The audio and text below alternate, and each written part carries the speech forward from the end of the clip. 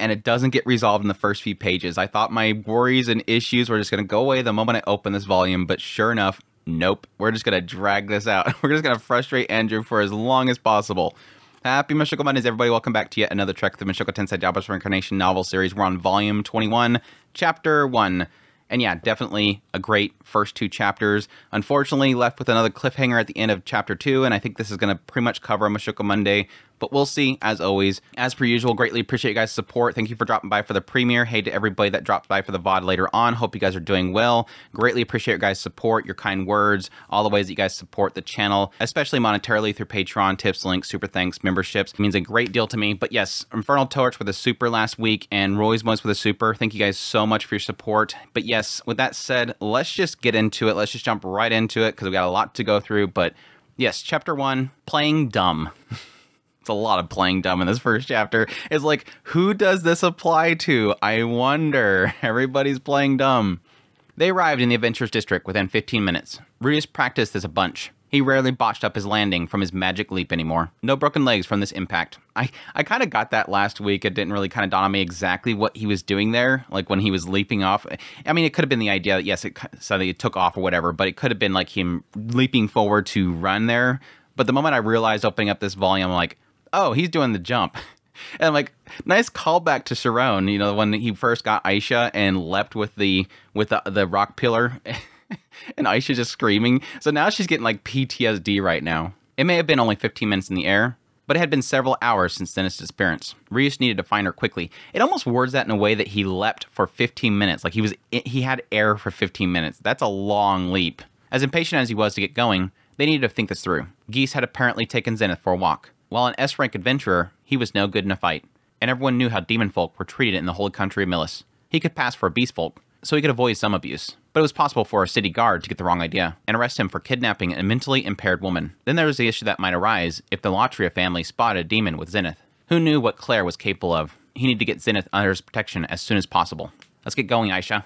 Wait a second, big brother. Aisha sank to the ground. Her legs were shaking so badly, her knees were knocking together. Poor girl. She seemed too weak to stand.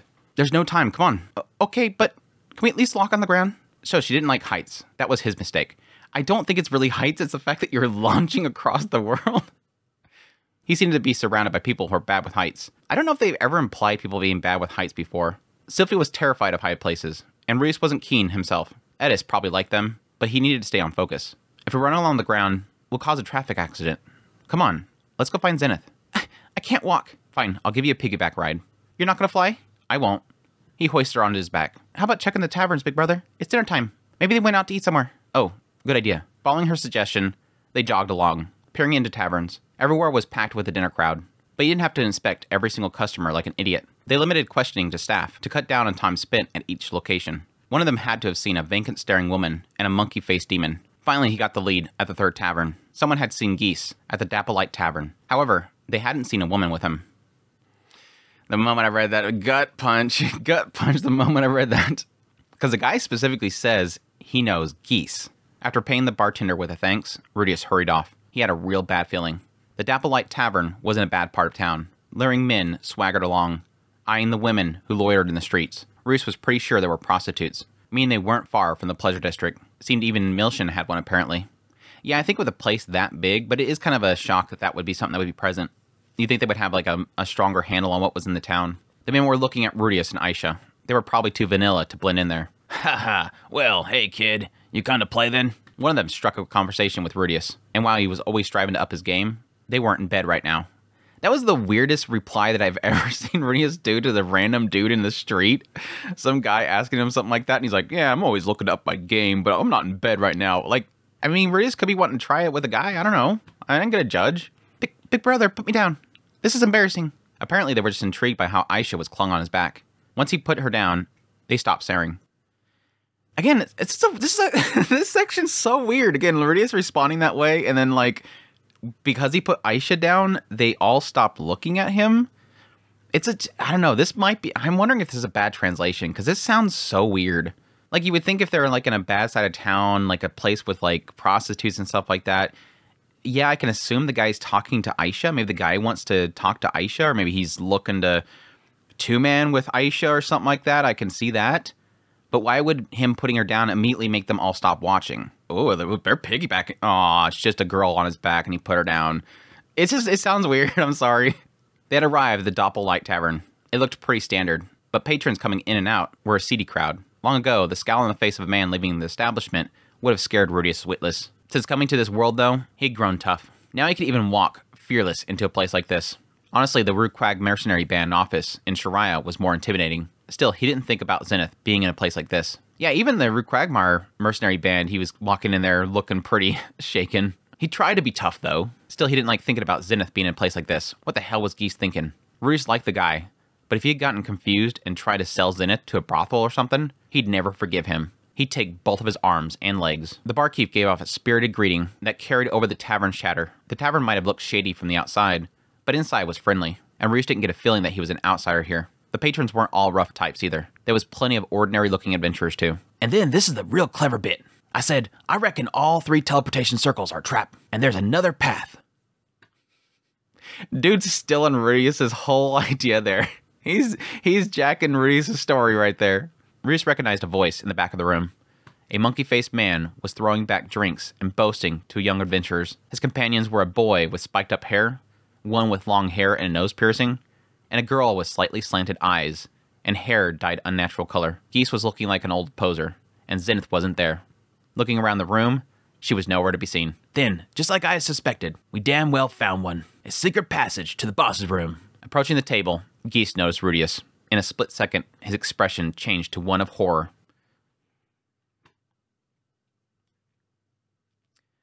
This is the telling part.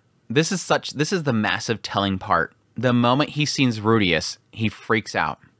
Again, we'll find out here in a minute, he's supposed to return Zenith, so it's like, why would he be scared right now? Geese. Hey, boss. I was just talking about you. Now, it could be, yes, that he's stealing a story, but horror? You lot, this guy here is Quagmire I told you about. The other 3 gaped at him. The girl even pressed her hand against her breast and leaned back in her chair. It made Rudius wonder what he had told him about him. Rudius had a mountain of questions for Geese. But first, he may want to lure him into telling him about the man god if he was involved. Geese, I didn't want to believe it. You, my enemy? Eh? Say what? He told you everything, right? Visited you in a dream? Told you what I do now? Dream? What are you talking about? Geese gave off a nervous laugh. He was deflecting. Rudius pointed his finger at Geese, concentrating his magic. Once the stone cannon formed, it began to spin rapidly like a drill. The buzzing reverberated around the room. Young adventurers, eyes wide, stood from their chairs. Stay where you are. Everyone stopped. Looking at Geese's eyes, Rudius asked again, what words did he fill your head with? Tell me everything, and I'll let you live. Whoa. Hey, cut it out. I'm sorry. I don't know what I did, but it wasn't my fault. Now, get that thing away from me. Drawing his finger back a little bit, Geese jumped from his chair and threw himself at Rudius' feet. Without a hint of dignity, he groveled and apologized. Looks like I really messed up. I'm sorry I made you mad, but I mean, Rudius, look, see how sorry I am? I don't know what I did. Can you just tell me that so I can apologize properly? You gotta forgive me. This caught Rudius off guard. It wasn't a reaction he expected at all. Maybe he wasn't serving the man god. No, it was too early to know for sure. Even with a small, niggling doubt, Rudius felt bad seeing his longtime companion groveling. Where's my mother? Huh? Geese looked up with his head tilted to one side. The expression on his face, red with drink, was one of bewilderment. If he was acting, it was a great performance. He's a good performer, yeah. I could see him being a really good performer. My mother, Zenith Greyrat.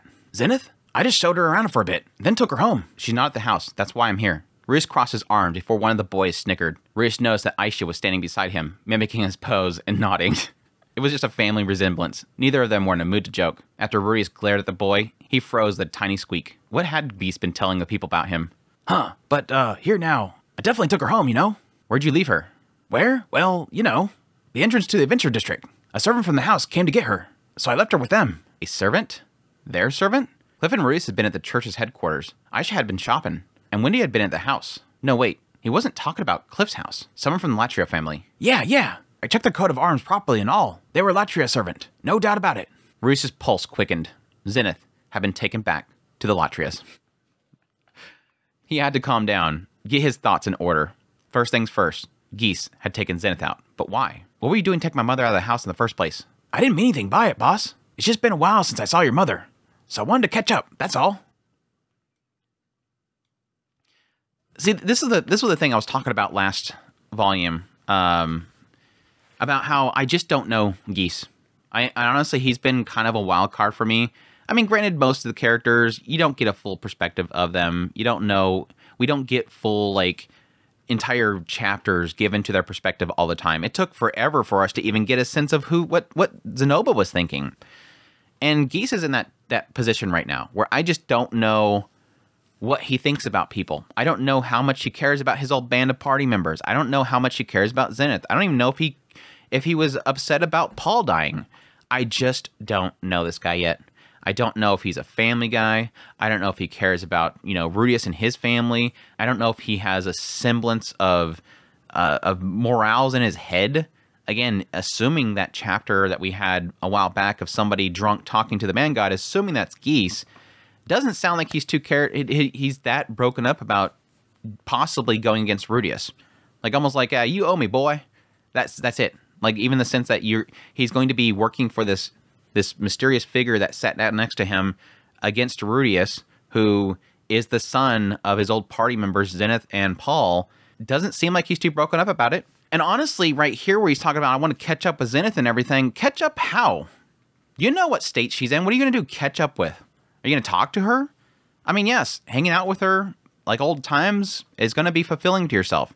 But taking her out of the house to go walk around in the town to catch up with her? How? She's not talking. You're not like you're going to get updated on what her current situation is by her. If you want to get caught up on her, you're going to talk to her caretakers. They're the ones going to tell her what she's doing. Not say that you can't hang out with her. And again, you had that opportunity back there when you were on Begaret, and it never gave us an indication that he even visited Zenith. I don't recall them ever saying that he ever visited Zenith. They stated several people went in that room, and yes, some of them could be checking up on Rudius, could have been checking up on Lilia. I don't recall ever hearing that Geese was... But of course, admit, Geese was doing something else at the time, and something that was extremely beneficial to everybody. He was going down to get the loot out of the dungeon, which was a good thing. And even Rudius acknowledged, yeah, that was kind of messed up that everybody's, mourning and he's getting loot. But that's a good thing. We're going to need that, especially for Zenith. We're going to need that for Zenith. So it's actually a good thing he did that. Anyways, but he's a massive, I'm going to be very interested in when they finally do get into if or whatever involvement, maybe possibly getting a Geese chapter. That'd be good as well. Again, one that specifically says it's Geese, and I'm not making this assumption that that's Geese. Watch it ends up being like Talhand or something like that. It's not actually Geese. But I would like a chapter and to finally get a sense of, does he even care? I mean, yes, he's helping. He's going to be helping Rudius out here in a minute, but it's like, does he really care? And again, I have my predictions that he's purposely getting Zenith involved. So it'd been on a whim. That made sense. But something didn't line up. Yes, the fact that... Anyways, I just got on all that. How did you know where Cliff lives? Because I went to see the Latrias first. I didn't much like going there, but I thought if you were there to receive me. But they said something came up, and you and Zenith weren't staying there. So that's where I should go. So I came all the way over here. I thought you hated going to the Divine District. That's just because as a demon, you never know when someone's going to jump you for no reason. When you hang around in there. It's not like I'd rather die or something. His excuse sounded weak. Too vague. Part of it was probably the alcohol, but maybe something was eating at him, causing him to pause. Then it all clicked for Rudius. Yesterday, Rudius let his temper get the best of him at the Latria Manor, and he stormed out. They must have set a tail on him. As they walked home, Rudius was careless, and they found out where he was staying. If the Latrias came over and demanded the Grimoires hand over Zenith, they knew they'd refuse. They were in enemy factions, and current political climate made launching an attack on the Grimoires untenable. Although the demon expulsionists were ascendant at the present, one misstep could mean their downfall. So the Latrias used Geese, a totally ignorant demon dude who had fallen into their hands. Any other day, they'd have driven a creature like him away. But today, they acquired a pawn no one would expect the demon expulsionist to use. They manipulated him into bringing Zenith out into the open. They probably didn't grab her immediately because they were concerned about a bodyguard. But there was no bodyguard. Rudius was out, and so was Aisha. Ultimately, luck was on their side. They took Zenith without resistance, and Rudius expected that they would have no qualms feigning ignorance either. See, this is all too convenient. This is all too convenient. If Rudius is really thinking this is what happened, that is extremely convenient. And it kind of falls in, what I'll eventually get into is that, yes, it seems like more and more it's solidifying that at least Claire has been tuned into something from the man god, or at least is trying to fulfill something for the man god. And yes, like I said, still holding on to the idea that Geese is involved. And I think the two of them are kind of working together in this situation. Because if Claire was not working for the Man God, or at least working on a tip or something like that, the idea that Geese shows up at their front door after Rhea storms out and causes destruction and leaves, that she somehow knew that telling Geese to go over there and handle all that stuff was actually going to play out this way, that he'd end up out in the middle of nowhere, nobody else with him, just happened to be going out into town so they can get him off the side and then grab Zenith when they're coming back, and that Geese would be okay with that. Everything is just playing out way too convenient. Like, this is plot armor to the gold standard if everything played out so conveniently. Yeah, and I think a lot of this stuff is kind of continuously pushing towards the idea that there's a desire for Rias to go. It'd be right in the smack middle of this conflict. Now that they kidnapped Zenith, they just had to hide her. It would be a simple matter to assign her a carer to keep a watch on her. Hey, boss, what's going on? When the Latrius told you where we were, did they say anything else? Yeah. They said that Zenith must be missing being home, so I should take her out into the city. Again, if it's too convenient. Like, it just sounds... You'd have to be an insane mastermind to be able to predict that all this would play out fine. Because how would they know that Reese wasn't going to be there? And that Geese just shows up at the place and goes, yeah, I'm going to take Zenith out to the town. Sure. Yeah, that makes sense. How would... It just assumes that he would be able to even get her out of the room. Again, with how Rudius was so defensive about what they were going to do to Zenith, it kind of implies the idea that Rudius would be not okay with her going out into the town alone. It wasn't fair to blame Geese. He didn't know any better. Rudius was the one who told him that they were going to Latrius. He said eventually he would go there. That's the kind of struggle there. This is another part that kind of skews it a little bit, is that, if I remember correctly, when they first came into Millis and they ran to Geese, they were going to Cliff's place. And I would assume that Geese would know, at least, if he's not involved with anything bad, Geese would at least know where the Latrius home is at. This is a very prominent family. He's going to know exactly where the Latrius family is at. And it confirms it if he went there. So presumably, if he went there first, yeah. Rudius said that he was taking Mother to go see her family, but he was going to Cliff's first. So why would Geese immediately think that? So no, he said that he was going to go visit the Latrius, was going to take Zenith to see her family, but he was going to a different district. Why would Geese go there? It doesn't make any sense. And I'm surprised that Rudius doesn't pick up on that. I'm really surprised about that. Rudius was the one that told him they were going to Latrius and that they'd be staying there. I don't recall him saying that he was staying at the Latrius. If he thought that they were there, he was unlikely to suspect anything, even when the Latrius welcomed him without their usual harshness. Yeah, and he would know, if anything, they're acting weird. He should know how mean they are. Then they filled his head with their stories. Of course, he ended up their puppet. Yeah, I like how you talk about how clever he is and how smart he is, and then right here, yeah, he fell for their puppetry. Rudius had been careless. He should have taken Zenith home today. After seeing how the Latrius were, they shouldn't have stayed in Milshin a moment longer. It would have taken some time, but Rudius should have taken her back to their house. Then come back to give the mercenary band's Milshin chapter due attention. It wasn't like he was pressed for time. He'd kept a potential weakness close by, and that was a mistake. They could have sightseen another time. Regret wasn't going to help this late in the game, though. He needed to get Zenith back. Geese. The thing is, having softened a little on him, Rudius filled Geese in on everything before asking for his help. He had been manipulated, but he wasn't blameless either. Rudius was pretty sure that he wasn't serving the Man God after his reaction. And they needed every halfway competent ally they could in these circumstances. Geese's face pained after Rudius finished. You serious? Now I think about it, it was weird how the Latrius told me an address, without making a thing of it, even without you being there to go in between. I just assumed that you cleared it with them, boss. So that's why they said to take her outside. While Rudius was reckless and showed his enemy a weak point, everyone made mistakes, and he'd get Zenith back right away. Okay, I'm in. I'll help you out. Thanks. With Geese on board, they decided to head straight to the Latria Manor. Though Rudius was half despairing, this wasn't how they get her back. Spoiler! Spoiler! I like how Rudius totally just spoils it right here. Just so you know, this isn't how we get her. But that does also spoil that he does get her back. So that's a good thing. So I guess the first chapter does relieve some pain. The manor was dead silent. It was past dinner time now, far closer to bedtime. Rudius had been carrying 2 people with him, and that slowed him down. Still, he got them there as quickly as possible. Despite getting them there quickly as possible, Aisha looked like she might cry. Poor Aisha. You promised. You can guess the route that they took. They're still up. The lights were still on in the manor, yet no one was at the gate. He wondered if he should yell, but chose instead to bang on the gate. It's Rudius. Is anyone home? If the neighbors complained, it wasn't his problem. It was a stretch to say that justice was on his side, but he had probable cause. If the Latrias were behind the kidnapping, they were in the wrong. If they weren't, then the servant Geese met was both an imposter and the real kidnapper. Reese had done his best to cut all ties with his family, but if someone was using their name falsely, that was their problem as well. Still, no one came out. After banging and more yelling, the force bent the gate out of shape. I need to talk with you about my mother. Still nothing. If you don't get out here, I'll beat your gate down. Just in case they didn't answer, he concentrated his magic into his right hand. If they thought this gate would stop him, they were in for a surprise. Whoa there, boss. Hold on. That's not going to end well. That stopped Rudius. They're not going to stop me. That stopped me.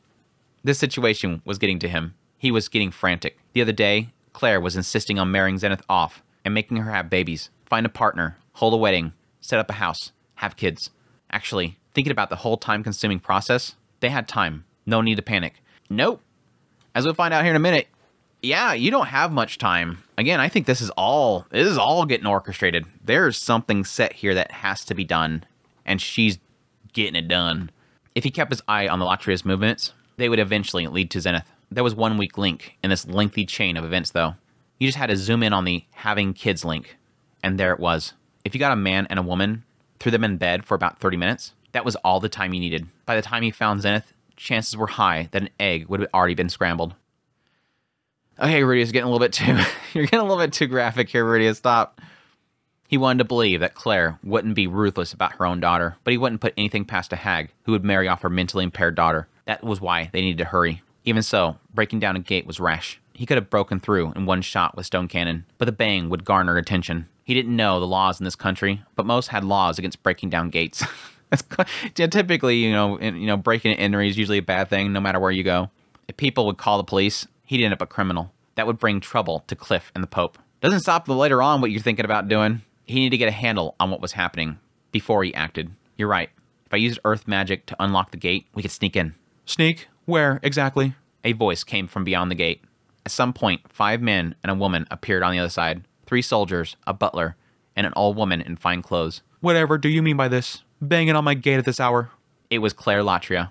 Ruiz went silent for a moment. Had she come after hearing his voice? Or was she lying in wait for him? Like she knew this was going to happen. She's been standing out there the whole time. Ruiz will be here soon. I got to wait for him. Claire, isn't this a bit underhanded? What are you talking about? I'm talking about how you tricked Geese into helping you abduct my mother. Claire looked to Geese and frowned. Abduct your mother? I'm sure I haven't the faintest idea what you mean. I thought you'd play dumb. Ruiz gave Geese a meaningful look. Geese nodded before pointing at one of the guards. That's the one that came for Zenith. The guard shrugged, trying to look innocent, like he didn't know what they were talking about. Doctrine forbids any of our family fraternizing with demon folks. We would never, ever employ a filthy demon like that. Claire gave Geese a cold look. That's a good cover story. Very good cover story. I give her credit for that one. If you believe that Zenith has been abducted, then there ought to be a search party. Perhaps this demon is behind it. I'd like to hear him explain himself in detail. Geese stepped back, grunting in dismay. She meant to shut him up. Then again, if Geese had been murdered tonight, then Ruiz would have never found his way here.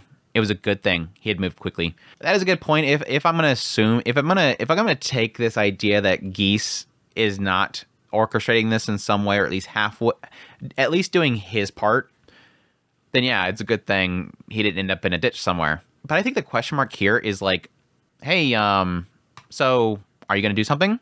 Like, she doesn't seem like she's like, hey, let's get somebody out there. Where was the last place you've seen her? Let's go search for her.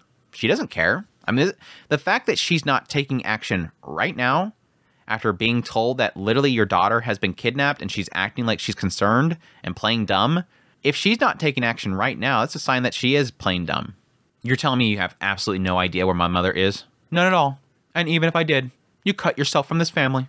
I have no obligation to tell you anything. The hag just kept layering on the venom. What was her angle? What good would antagonizing him do for her? It couldn't be that she was actually one of the man god's disciples, could it? He couldn't figure out her deal. Might it also be possible that she didn't know anything? In which case, Geese was lying? Why would he do that? He was a liar, but Ruiz was sure he wasn't the kind to do it to hurt people. I hate these comments. No, honestly, even with what I'm about to read here, I don't remember if there was anything that really kind of solidified it. There is another route, and again, this is what I was talking about earlier. I love that there's like multiple directions this can go, and I have my theories on each one of them, but it's not as if any one of them is actually solidified. There is a good chance that Claire doesn't have Zenith. Like there is a small side. I do have one theory that Claire does not have Zenith. She is not in that house. Later on, there's a statement that she is in fact there, but it could be a lie. I love that kind of aspect. Claire, she huffed through her nose, turning her cold eyes back to Rudius. Yes, Rudius, if you think I'm lying, by all means, go ahead and search the house. She was confident that he wouldn't find anything then, or she already moved Zenith elsewhere. If that's quite all, I must ask you to leave now. You are no longer a relation of the Latrias. Isn't that so? Rudius was silent. He knew that his expression was full of bitterness. He had his prime suspect right in front of him, and no way of getting the truth. He had her right here, but he couldn't think of what to say. He was so afraid for Zenith, and yet he'd never get her whereabouts from this woman. The thought came to him, at this point, he might as well abduct Claire and force her to speak, by any means necessary. Actually, that wasn't a bad idea. He had no evidence, only Geese's word. But if that was really true, and Latrias had taken her, no. He had to calm himself. Talking came first. He knew when he came that she'd probably play dumb. Talking would bring out the truth. A person might look unpleasant until you tried talking to them and found out they weren't all that bad. Hadn't he just learned that? Is my mother a relation to the Latria family? She is my daughter. A mother has an obligation to care for her prodigal children. Bullshit. That's what you call forcing her to a marriage that she can't consent to? Claire didn't reply. Again, right here, she's solidifying to Rudius, even though several times before she said, you're no longer affiliated with us. You're not a part of our family anymore, right? You left us behind, right? You're not a Latria. But still right here, she's implying that she has not removed Zenith from her family. Zenith is still a Latria. In her eyes, right here in this statement, Zenith is still my daughter. She is still a Latria. So why aren't you going out to look for her? Why are you going to walk back into your house without wanting to search for her? Why aren't you calling for the guards to look for her? Why aren't you asking them to be arrested right in front of you? She's not doing any of that, and she's about to let them leave. That's a surefire sign to me that Zenith's in that building, that she's not concerned right now. I'm her son. My father told me to protect her with my life, and I'm going to honor that obligation. I'll never abandon her, and so long as I'm alive, I'm going to look for her. So please, give Mom back. Claire didn't reply. She did, however, look away, as though she couldn't bear Rudius's gaze. What was that about? Was it doubt? Did some part of her think that what she was doing was wrong? Claire never came across as an awful person when Therese talked about her. There had to be some miscommunication here. Yeah, that's what it was. Rudius had to restrain himself, talk reasonably, and get her to tell him what she wanted. The guard is here. He was wrong. I like this long paragraph of like, oh my gosh, I got it. Now it's communication. Yeah. Never mind. He was wrong. She wasn't averting her eyes, but rather looking at something else. Towards the road, a group of guards were running towards them, with lamps raised. If you push any further, I will have you arrested as an intruder. Will? Rudius glared back at her. This obstinate, heartless old hag. She wasn't listening to a thing he said. He imagined taking her hostage and using her to demand Zenith's return. The gate meant nothing to him. He could smash through it, lift her by the throat, and shout for the others to bring out Zenith. It would be over in less than 2 seconds, an instant. But would it get Zenith back? He made himself look once more at the old hag's eyes. She didn't look concerned. On the contrary, her eyes seemed to goad him to try it. She couldn't think that Rudius was helpless. Last time he was here, he'd flown off the handle. While mostly a blur, he heard later that he sent 6 to 7 guards flying. She currently had 2 guards, and 2 were running towards them. That was significantly less than last time. That aside, she must know that he had no issues using force, yet only this gate was between them. That's a good point. She's got a lot of guts right here. Massive amount of guts. And I think that kind of does come from her probably being in a position where she always gets what she wants. And thus, she's never had anything taken from her. Even when he took Zenith away that first time, it probably didn't concern her too much. It didn't impact her enough. So yeah, it does kind of show a little bit of guts here. I could take you captive and make you tell me where Zenith is. Please proceed. If you think that'll get her back. How was she so confident? She knew that he could do what he wanted to. She knew that he got violent when he got pissed off. Did she not care what happened to her? Why was she doing this? He really couldn't read her. Was she trying to make him get violent? In front of the guards, perhaps? And this does kind of, this is another kind of thing that does lead me to, it does 2 of my theories. The first one is the idea that that she doesn't have Zenith. She legit doesn't have Zenith. Geese is trying to make Rudius think that they have Zenith. Or, yeah, maybe the servant took her off somewhere else. So Geese gave her to the servant, but servant didn't bring her there. So that would explain why she has the confidence. I literally don't have her, and I'm not going to bend to your threats. I don't have anything to hide. But yeah, if she does have Zenith, and she has this much confidence and no fear of him, it does sort of make me believe why she's going through all of this. It could be a massive pride thing, Like, this chick has some massive, massive pride. Or she feels like she is doing something that has been ordained to her from a god. Claire, you haven't received a message in your dream, have you? Excuse me? A message? What are you on about? For a moment, her ice-cold mask cracked as she gaped at him. That was the face of someone who really didn't know anything, much the same as Geese earlier. No, she wasn't a disciple of the man god either. The confusion vanished in a second. With a dismissive tut, she looked away from Rudius and back at the guards running at them. We're the city guards. From the Cathedral Knights Aero Company, ma'am. Heard there was a disturbance. Is everything okay? Well, officers, these... Thank you. Rudius cut her off, summoning his last ounce of rationality. I'm done here for the day. Rudius felt thoroughly defeated as he made his way home. His mind was spinning. He knew that he wasn't thinking logically. Unspeakable rage and frustration broiled inside of him. In the end, he still didn't know where Zenith was. But this conversation with Claire, her tight-lipped expression, and her answer convinced him. Claire had manipulated Geese and kidnapped Zenith. No doubt in his mind. He probably could have handled things better, but still, without bothering to even try to talk things through, she abducted Zenith, then played dumb and snubbed him. Hey, I'm sorry about this. I really screwed things up. No, Geese, it's not your fault. Yes, it is. I'm still holding on Geese as his fault. He's not that dumb. Rudius, he's not that dumb. Even if he wasn't the mastermind, even if he wasn't playing his part, he's not that dumb to fall into her trap. You came all the way to Divine District from my mother, even though you didn't want to. I guess. Geese hadn't done this. He was a pawn in Claire's scheme. The timing seemed a little too perfect, but being in the wrong place at the wrong time was how people end up as pawns. While Rudius looked the other way, the enemy had been waiting to strike. Geese, can you ask around about my mother? I could try, but it might be tough. Yeah, that's what I thought. Geese was a demon. Passing soldiers eyed him with suspicion for walking down the street. It'd be tough indeed for him to ask around for information in the Divine District. The guards might even throw him in jail. Now, I do want to mention right here, because it's starting to get into it's starting to tickle this theory that I've had for a long time. I don't think I mentioned it back during that chapter, the one that I'm supposing is Geese talking to the man god. I don't know if I talked about it back then, but I do have a side theory, like way back here, and this is kind of it could be seen as a stretch, that there's a possibility that Refugin had put that chapter there to create a sense of suspicion around Geese. And that there's a chance that that chapter is not chronologically supposed to be there. That is a future moment. The only thing in that chapter that solidifies a timeline is really the fact that it's after the Teleportation Labyrinth. That's the only indication of time that we have, is that it takes place after the Teleportation Labyrinth, because he specifically mentions, thanks for the help about the Teleportation Labyrinth. Yeah, we just weren't cut out for it. We screwed up. Things kind of took a turn for the worse. My bad, our bad kind of thing. But that's the only indication that we have for a time frame, is that it takes place after, technically, Volume 12. Now, he also does mention that it's been a long time since he's seen that kid, which I'm assuming is supposed to be Rudius. So it does sort of imply that there at least has to be a gap since the last time this individual has seen Rudius. But getting into my theory, there's a possibility that that particular chapter doesn't take place until, I don't know, Volume 23. That whatever is happening here, this current story arc, is actually taking place before that chapter. And it's just placed back there to make you think that Geese right here is currently working for the man god.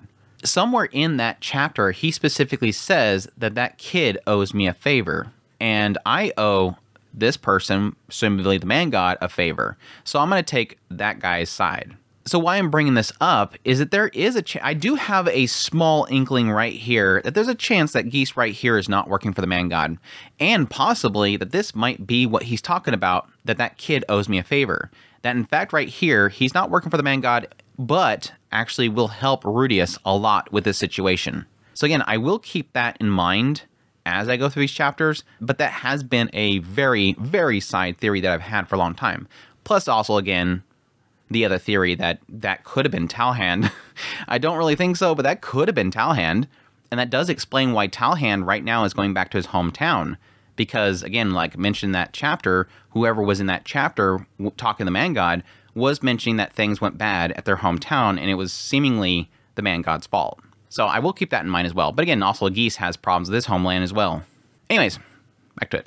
Geese was a demon. Passing soldiers eyed him with suspicion for walking down the street. It'd be tough indeed for him to ask around for information in the Divine District. The guards might even throw him in jail. Still, he could be a more subtle kind of help. If the other side was going to play it like that, using whatever tricks he could was fine. From this day on, Ruius Greyrat was an enemy of the demon expulsionists. Old Claire had herself to thank for that. Aisha, Geese, whatever comes next will be a little dangerous. I'm counting on both of you. Of course, big brother, but what are you going to do? Aisha sounded nervous. We're going to kidnap the blessed child. Oh, an absolute Rudius facepalm moment. This is like the let's go kill Orsted levels of what are you doing, Rudius? Chill the F out. I'm gonna go right back to that mindset. So all the people that hated me for being completely against Rudius fighting Orsted, yeah, you're gonna probably hate me for going right back in that realm with this whole situation. It's like, if your go-to right now is to go kidnap the blessed child, then do what you were going to do earlier and just kidnap Claire. Even if she won't tell you where Zenith is, she's going to be needed for whatever decision she's making right now with Zenith. They're not going to go through with whatever they're doing with Zenith if she's not there. So just go kidnap her. Like if you're planning on making yourself an enemy of an entire faction, then start with Claire first. Let's not make an enemy of the entire faction. Let's just start with Claire first. It's just like, where's your brain going right now, dude? What's with all this crazy talk all of a sudden? You can't, boss. The Elatrias have strong ties to the Temple Knights, and the Temple Knights were the Cardinal. They maintain their influence through the Blessed Child, meaning the Blessed Child will make the most effective hostage. Anyone else, there'd be a possibility they would sacrifice that piece. But the Blessed Child guarantees we'll get my mother back. And then you're going to make yourself an enemy of the entire country, and they're going to come kill your family. I like that he brings it up finally later on, but it's like, you know how that went. You have a book at your home that tells you exactly how this ends. If you kidnap that blessed child just to use her as a hostage, say you get Zenith back, look at that book you have back at home and tell me how that ends. In that book, you stole a healing spell. That's all you did in that book. You stole a healing spell. And you're going to tell me that stealing a blessed child isn't going to get your entire family killed, murdered? You know how that went. Think for a second. And yes, I do acknowledge that right now he's not thinking straight. Don't come at me, chat. I like how I criticize and everyone's like, but he right now he's not. Yeah, I know. It's what's fun about criticizing Rudius. Rudius' opponent had resorted to kidnapping, and he won an eye for an eye. He couldn't think of any better candidate than the blessed child to use in a hostage exchange. Effective, sure.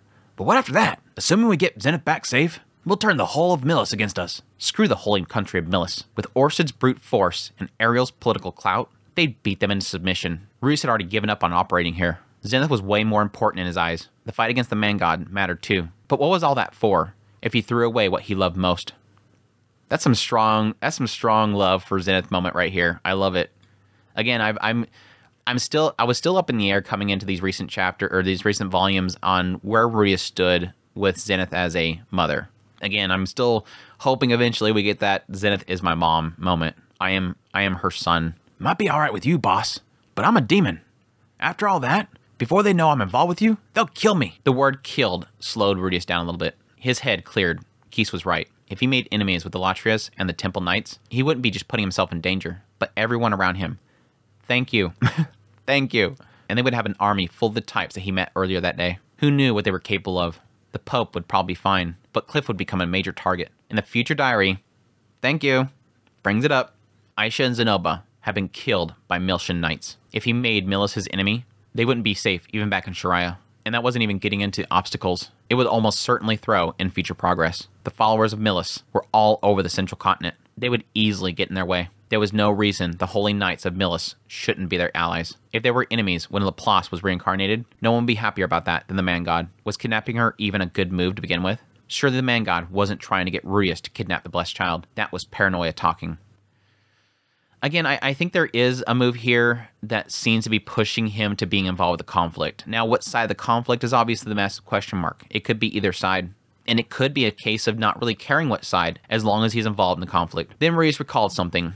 Behind closed doors, the Pope had implied that he wanted to do something about the blessed child and her cardinal supporters. If Rudius played things out right, he might be able to get Zenith back while he was bringing down the Latrias and the Cardinal. He wasn't too concerned about coming out on the Pope's side, no matter what he did. If he wanted to sell reserved figurines, he'd already picked a side. Cliff didn't really want him to declare his team yet, but he'd understand. Yeah, that was something that was interesting. I think I seen somebody in the chat mention last Mushoku Monday about like things about like Roxy being a key decision maker. That's actually very interesting to point out. Yeah, the assumption is that Rudius would like the idea of joining the supporters of the inclusionists and not the expulsionists. Because, yeah, he would one day want to be able to have Roxy walk around in Millis without any sort of issues. But it's interesting that Rudius has never mentioned that.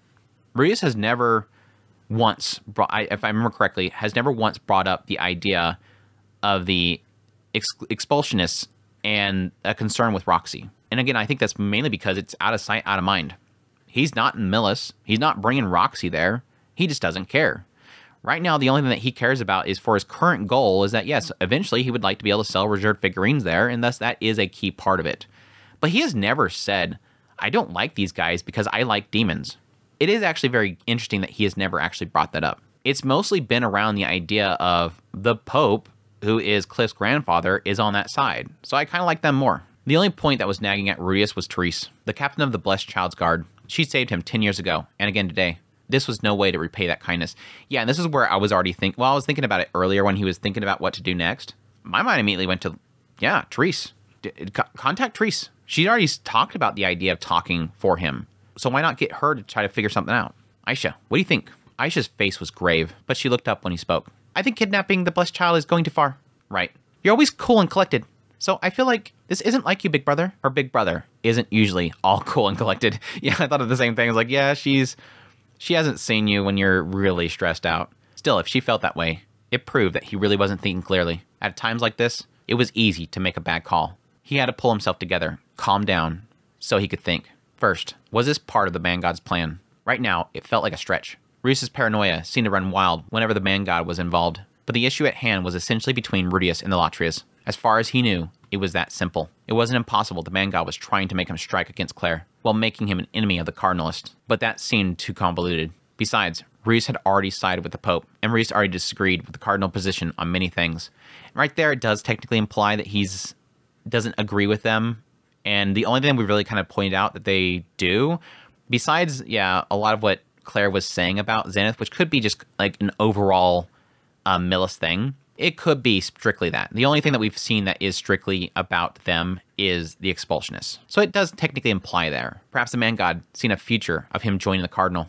But then it would make more sense to pit him against the Blessed Child or the Cardinal. Someone who would send him on a more clearly adversarial path than that with Claire. Though Claire would happily act as an in-between for the Cardinal. Even still, he wouldn't find any evidence to prove it. For now, he'd assume the Man God wasn't involved and go from there. It wasn't a good idea to make outright enemies of the whole expulsionist faction at any rate. All right, kidnapping the Blessed Child is too much. Let's forget that idea.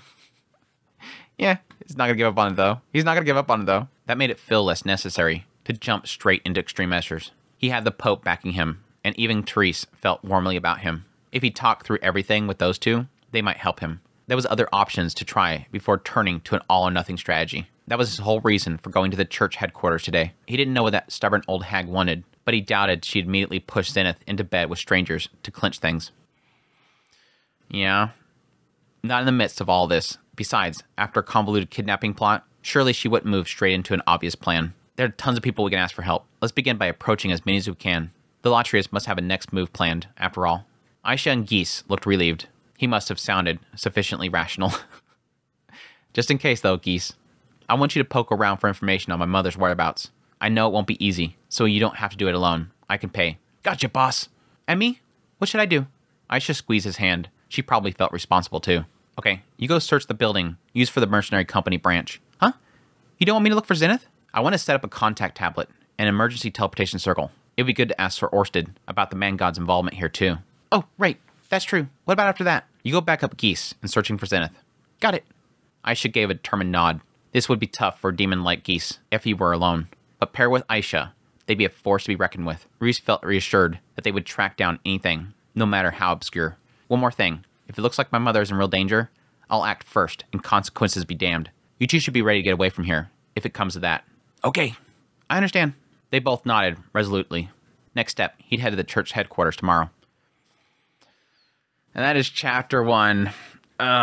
So frustrating. Again, it's like, it is one of those things like, okay, yeah, there's the assumption, okay, it's got to be Geese. Geese totally has her kidnapped somewhere. He's doing something to her, hiding her away so that Rudeus does something really bad. And then it kind of shifts over to, no, maybe it's Claire. Claire's doing it. My gosh, it's got to be Claire. Claire's behind this all. But no, is Geese behind all this? What route is going to take? Again, it kind of creates a bunch of question marks. And again, suspicion's there, but already the mind's going in like 3 different possible directions. And it's super fascinating. And again, getting into chapter 2, it starts to add like 3 more possibilities, which we'll get into as we go into there. Chapter 2, a chess problem. The next day, Ruiz found himself in a little room cut off from the outside world, squared off against the Pope. Cliff was sitting next to his grandfather and was filled in on everything. Your Holiness, I hope I find you well. This was Ruiz's second audience with His Holiness in many days. Despite him having other things on his plate, he still made time to meet. You must be tired, Mr. Rudius. Is it that obvious? Ruiz had spent the night replaying his encounter with Claire, too infuriated to sleep. He must have looked awful. I can't get his voice back. I can't get back into his voice. It is. Am I correct in assuming that that's why you requested today's audience? He acted like he's seen right through Rudius. Maybe he'd already heard what happened to Zenith. That is true, Your Holiness. My mother was abducted last night. Oh, and by whom? His smile never faltered. That phrasing, Ruiz felt he knew. Could it be that the Pope was pulling strings behind the curtain?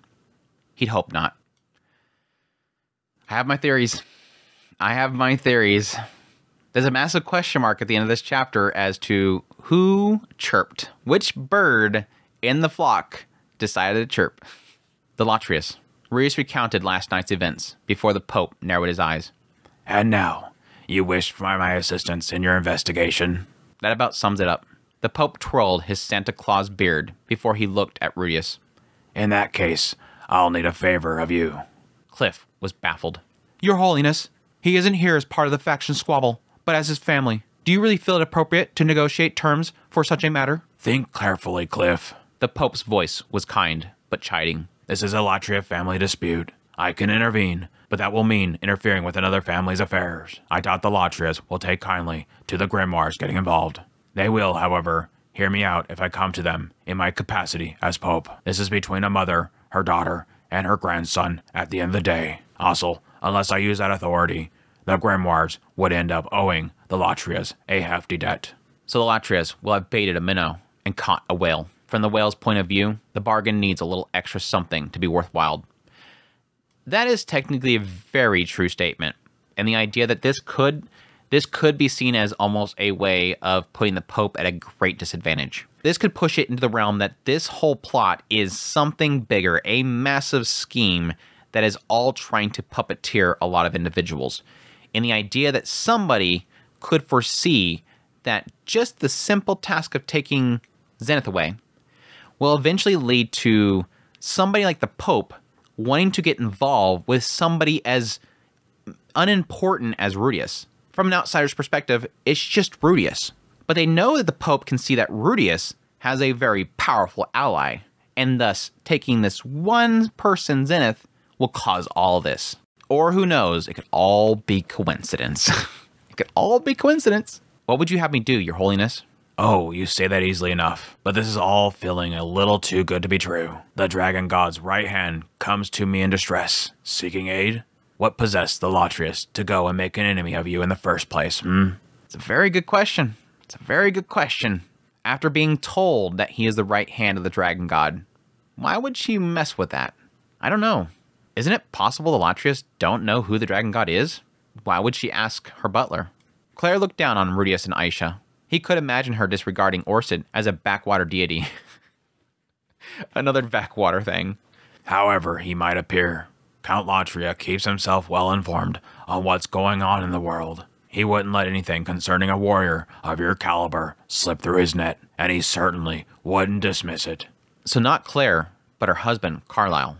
I haven't been introduced to the Count yet. I suspect that Claire, his wife, may be doing this alone. So she doesn't know anything. Even if she didn't know who Ruius was, different people had different views on who counted as important. Ruius wasn't a noble, nor did he hold an important role in the government. He served under this alleged dragon god, but while Claire may have heard the name, she had no idea who he was beyond that. Rudius had some sort of connection with Ariel, but she didn't know how close his ties were. For all she knew, he was just tossing big names around to sound important. It followed then that in Claire's world, he hardly held that much standing at all. That's true. She could see him as not really that powerful. Even if he did blow away some guards, it's not like it's a threat to her. Lady Latria has a tendency to put too much weight into titles and blood, it is true. But what you say is plausible. Well, why not? No risk, no reward, as they say. In which case, Lord Rudius, what exactly can you do for me? Another way, he was asking what Rudius was willing to do for him. He wanted to know how far his loyalty extended. Well, Rudius thought about it. Said, damn it, he's gonna do it again.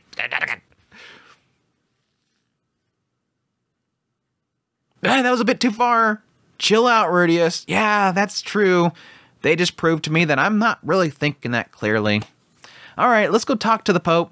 Hey, what's up, Pope? Can you help me out? Yeah, it is asking you to kind of step out there quite a bit, isn't it? I'll steal a blessed child for you. Right back to it. Rudius thought about his idea from the previous night. The sudden brainwave he'd shut down as too much. Kidnap the blessed child would be within my power. Kidnapping? What are you saying, Rudius? I'm basically saying that I can hit the demon expulsionist where it hurts the most. It's not what I meant. If you kidnap the blessed child over this, it could mean the end of House Latria. Are you really willing to destroy your own family?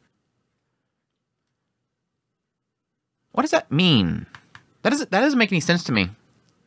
I mean, if they find out that it was Rudius and that he was connected to House Latria, yeah, I can see them taking down Latria. Or I can see the idea of because he kidnaps the blessed child, the demon expulsionists will go down, their influence will go down, and House Latria will probably gotten rid of by the Pope. But that's going to happen either way. If he's supporting Cliff right now, no matter what, it's going to eventually lead to Latria being in trouble. If he helps the Pope, or if he helps Cliff, that means the expulsionists will eventually lose. I would assume Cliff's hope is that they win in the end. But it's sort of implying the idea that if he kidnaps the blessed child, they're going to be at fault for it. They're going to be destroyed for it. It seems a bit weird. Rudius turned slowly to Cliff. The Latrias? They aren't my family. Cliff looked away, lost for words. The Pope's smile stayed in place. Of course, I only suggest that because it seemed like it might have value to your holiness. I could reduce the whole town to ashes, or clear a forest, if that's what it took. That's a good point to be making right after that. Okay, look, I'm just saying this. I can do this because he'd actually like that. And again, I did kind of acknowledge that before in the idea of he says, what could you do for me? What would you be willing to do for me? Well, this is a flex to say, I would go this far. That's important to establish. But this part right here creates one of those birds I was talking about earlier that's going to be chirping at some point. Rudius only meant to flex, showing what he had up his sleeve. But the Pope stroked his beard again. Did it all sound too good to be true? Rudius wondered. He could easily suspect that someone was setting a trap for him. If he wanted to vet out Rudius, it was fine. He had nothing to hide. His only agenda was to get Zenith back. I'm against this. Abduction is a crime. The Latrias may be our enemies. But if you talk to them, Grandfather, I'm sure you can work things out. The Pope didn't reply. And you, Rudius, how can you sink to their level? This isn't like you. Are you sure this isn't just your anger talking? His anger? Absolutely. Rudius is like, yeah, exactly. Again, like I said in the previous Mushoku Mondays, mess with family, Rudius doesn't back down. He always gives until it's family. My point, like I said earlier, is strictly that I think his choice to do this will put his entire family in danger. That's what I was... If people don't recall, that was what I was talking about with Orsted. With the Man God and Orsted, my argument back there that I had a few people pushing back on me for, and again, it was just an aspect of this is what I felt about the situation. I felt the way that things were played out, everything pointed to no matter what you do, Rudius, even if you kill Orsted, the Man God is still going to come after your family. What was happening there was the Man God was literally using Roxy as a hostage to say, I'll stop trying to kill you and your family if you take care of this Orsted person. Because eventually one day you're going to join his forces. Your family is going to join Orsted to come kill me. So that's the threat. So, hey, yeah, if you get rid of Orsted, kind of gets rid of the threat. But again, I was arguing at that moment, no, Rudius, you're still a threat. And even if you kill Orsted, you're still a threat. And I have the same feeling here in the idea that what you're doing is you're going to resolve the issue, but you're going to create a bigger one. Again, similar to the diary. What was his issue? Roxy was being petrified. He found a resolve. Let's steal that healing spell. And did it solve the issue? Unfortunately, no, because he wasn't in time. But the idea was that it was going to resolve that issue. But in the end, he caused a bigger issue, and they came for his family. It's thinking about the repercussions is really what it is. This is and he said it earlier, this is a quick fix. This is a knee-jerk reaction. But there's no thought put into it. There's no thought put into the repercussions that come from it. Whenever you make decisions, you need to think about the repercussions. Think it all the way through, because if you resolve to the situation as, well, there's a hole in front of me, so just jump forward, right? You'll hit the ledge. Well, think about it. Can the other ledge take your weight? When you jump over this hole, yeah, you'll probably make it to the other side. That's not a very large gap. But you also have to think, what is supporting the ledge on the other side? Is it a strong enough ledge? Will I make it across, but then fall anyways? You have to think it all the way through. But no, I almost forgot to talk about this. There is a side of me that was like, with Cliff's response is great. It's Cliff really going, no, Rudius, this isn't like you. You're not thinking right. You're sinking to their level. You're turning into a nasty person. You'll be just like those expulsionists that we are pushing against. Cliff is very passionate about winning this battle with his grandfather. And he has probably seen a lot of horrible things. Now, I will argue, Cliff, you have seen your own father stoop to some nasty things as well. You witnessed your father having people that I think he implied were like people that were training him at some point, like instructors, were amongst the assassins that were sent by his grandfather to kill this little girl. And now he's yelling at Rudius for wanting to abduct that same child. So there is an element here of like, but you're talking in a room where your grandfather had paid people to kill her. And now you're yelling at Rudius for wanting to kidnap her? But there's a side of me that almost like wonders if at some point Cliff had met the blessed child. Now, it didn't seem to imply with his reaction back in the Goblin Slaying chapter that he was afraid for her. Now, I will note that Cliff did disguise himself in that moment, which I kind of hate the anime did the way it did. The anime didn't have him hide his identity, and they changed if they went with him or not. But in the novel, it specifically says that Cliff put a helmet on. He hid his identity from them. And yeah, the assumption at that point is that, yeah, your grandfather literally sent people to kill this blessed child. She's of the opposite faction. And then Cliff just walks up without disguising himself. He would put himself in danger because Therese, who's a part of the other faction, could turn and kill him. But then again, he could have been disguising himself because the blessed child knew who he was, implying the idea that I wonder if Cliff has ever met her before. And he could be against this because he cares for the blessed child. That would be an interesting twist. That at some point we find out that Cliff knows the blessed child and is not okay with her being harmed. Not that he's in love with her, but I don't know. He's got Wendy now too. He's getting his harem built up. Reese thought, my anger? Absolutely. Claire's action had him seething with rage. He was furious. It was honestly a miracle that he hadn't gone straight to violence. He wouldn't be nearly this angry if Zenith wasn't involved. He didn't get angry when Edis was injured in a battle with the Nord Emperor, or when Roxy almost died in the battle with the Death God. Why? Because they had chosen it themselves. They come with him of their own free will, with the understanding of the risks. If they had died as a result, he would have been devastated. He'd have honored their choices, full of regret that he was too weak to protect them. But right now, Zenith didn't have a choice. She neither consented nor refused the invitation in the letter. She was there because Rudius brought her, and now she might end up married off to some stranger, forced to bear his children. If Zenith had been able to choose, if she decided to come herself, that would have been different. If she had refused and fought back against Claire, only to submit, Rudius still would have let it go. Only to the extent that he wouldn't be angry, but still, he'd be consumed by something else, something different from anger, the kind of despair that made you want to end it all.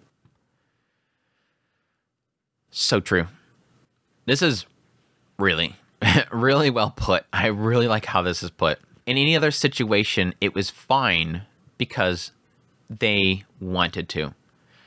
Yes, it sucked when Roxy got injured. Yes, it was terrible when Edis was injured. And yes, both situation, Rudius had a thought there that they might have died. They could have died. Roxy only survived because she had both of those magic items.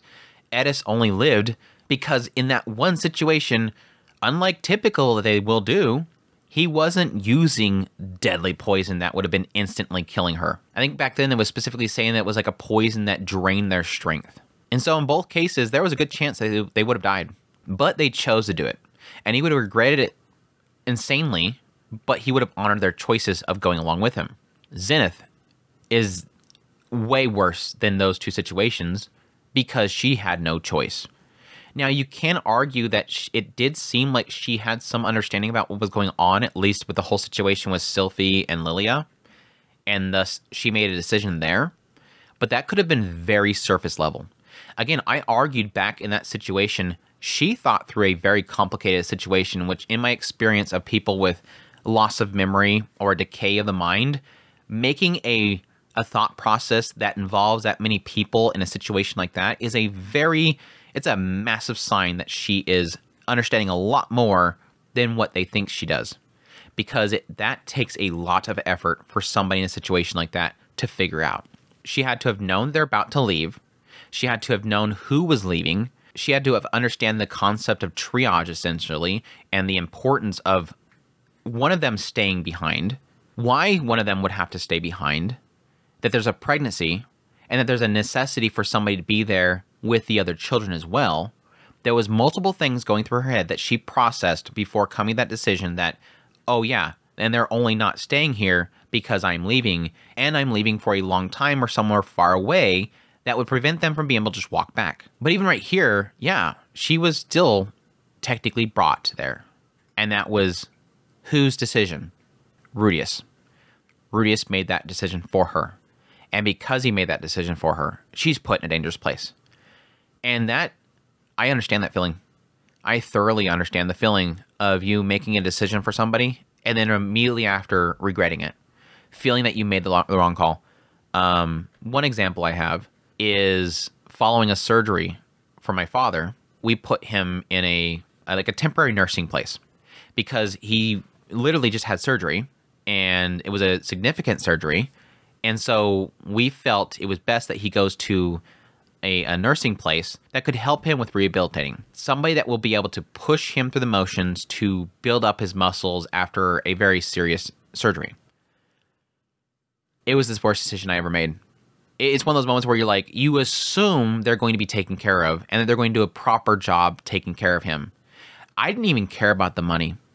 They literally, because he had no insurance, I had to pay I had to write a $5,000 check right off the bat.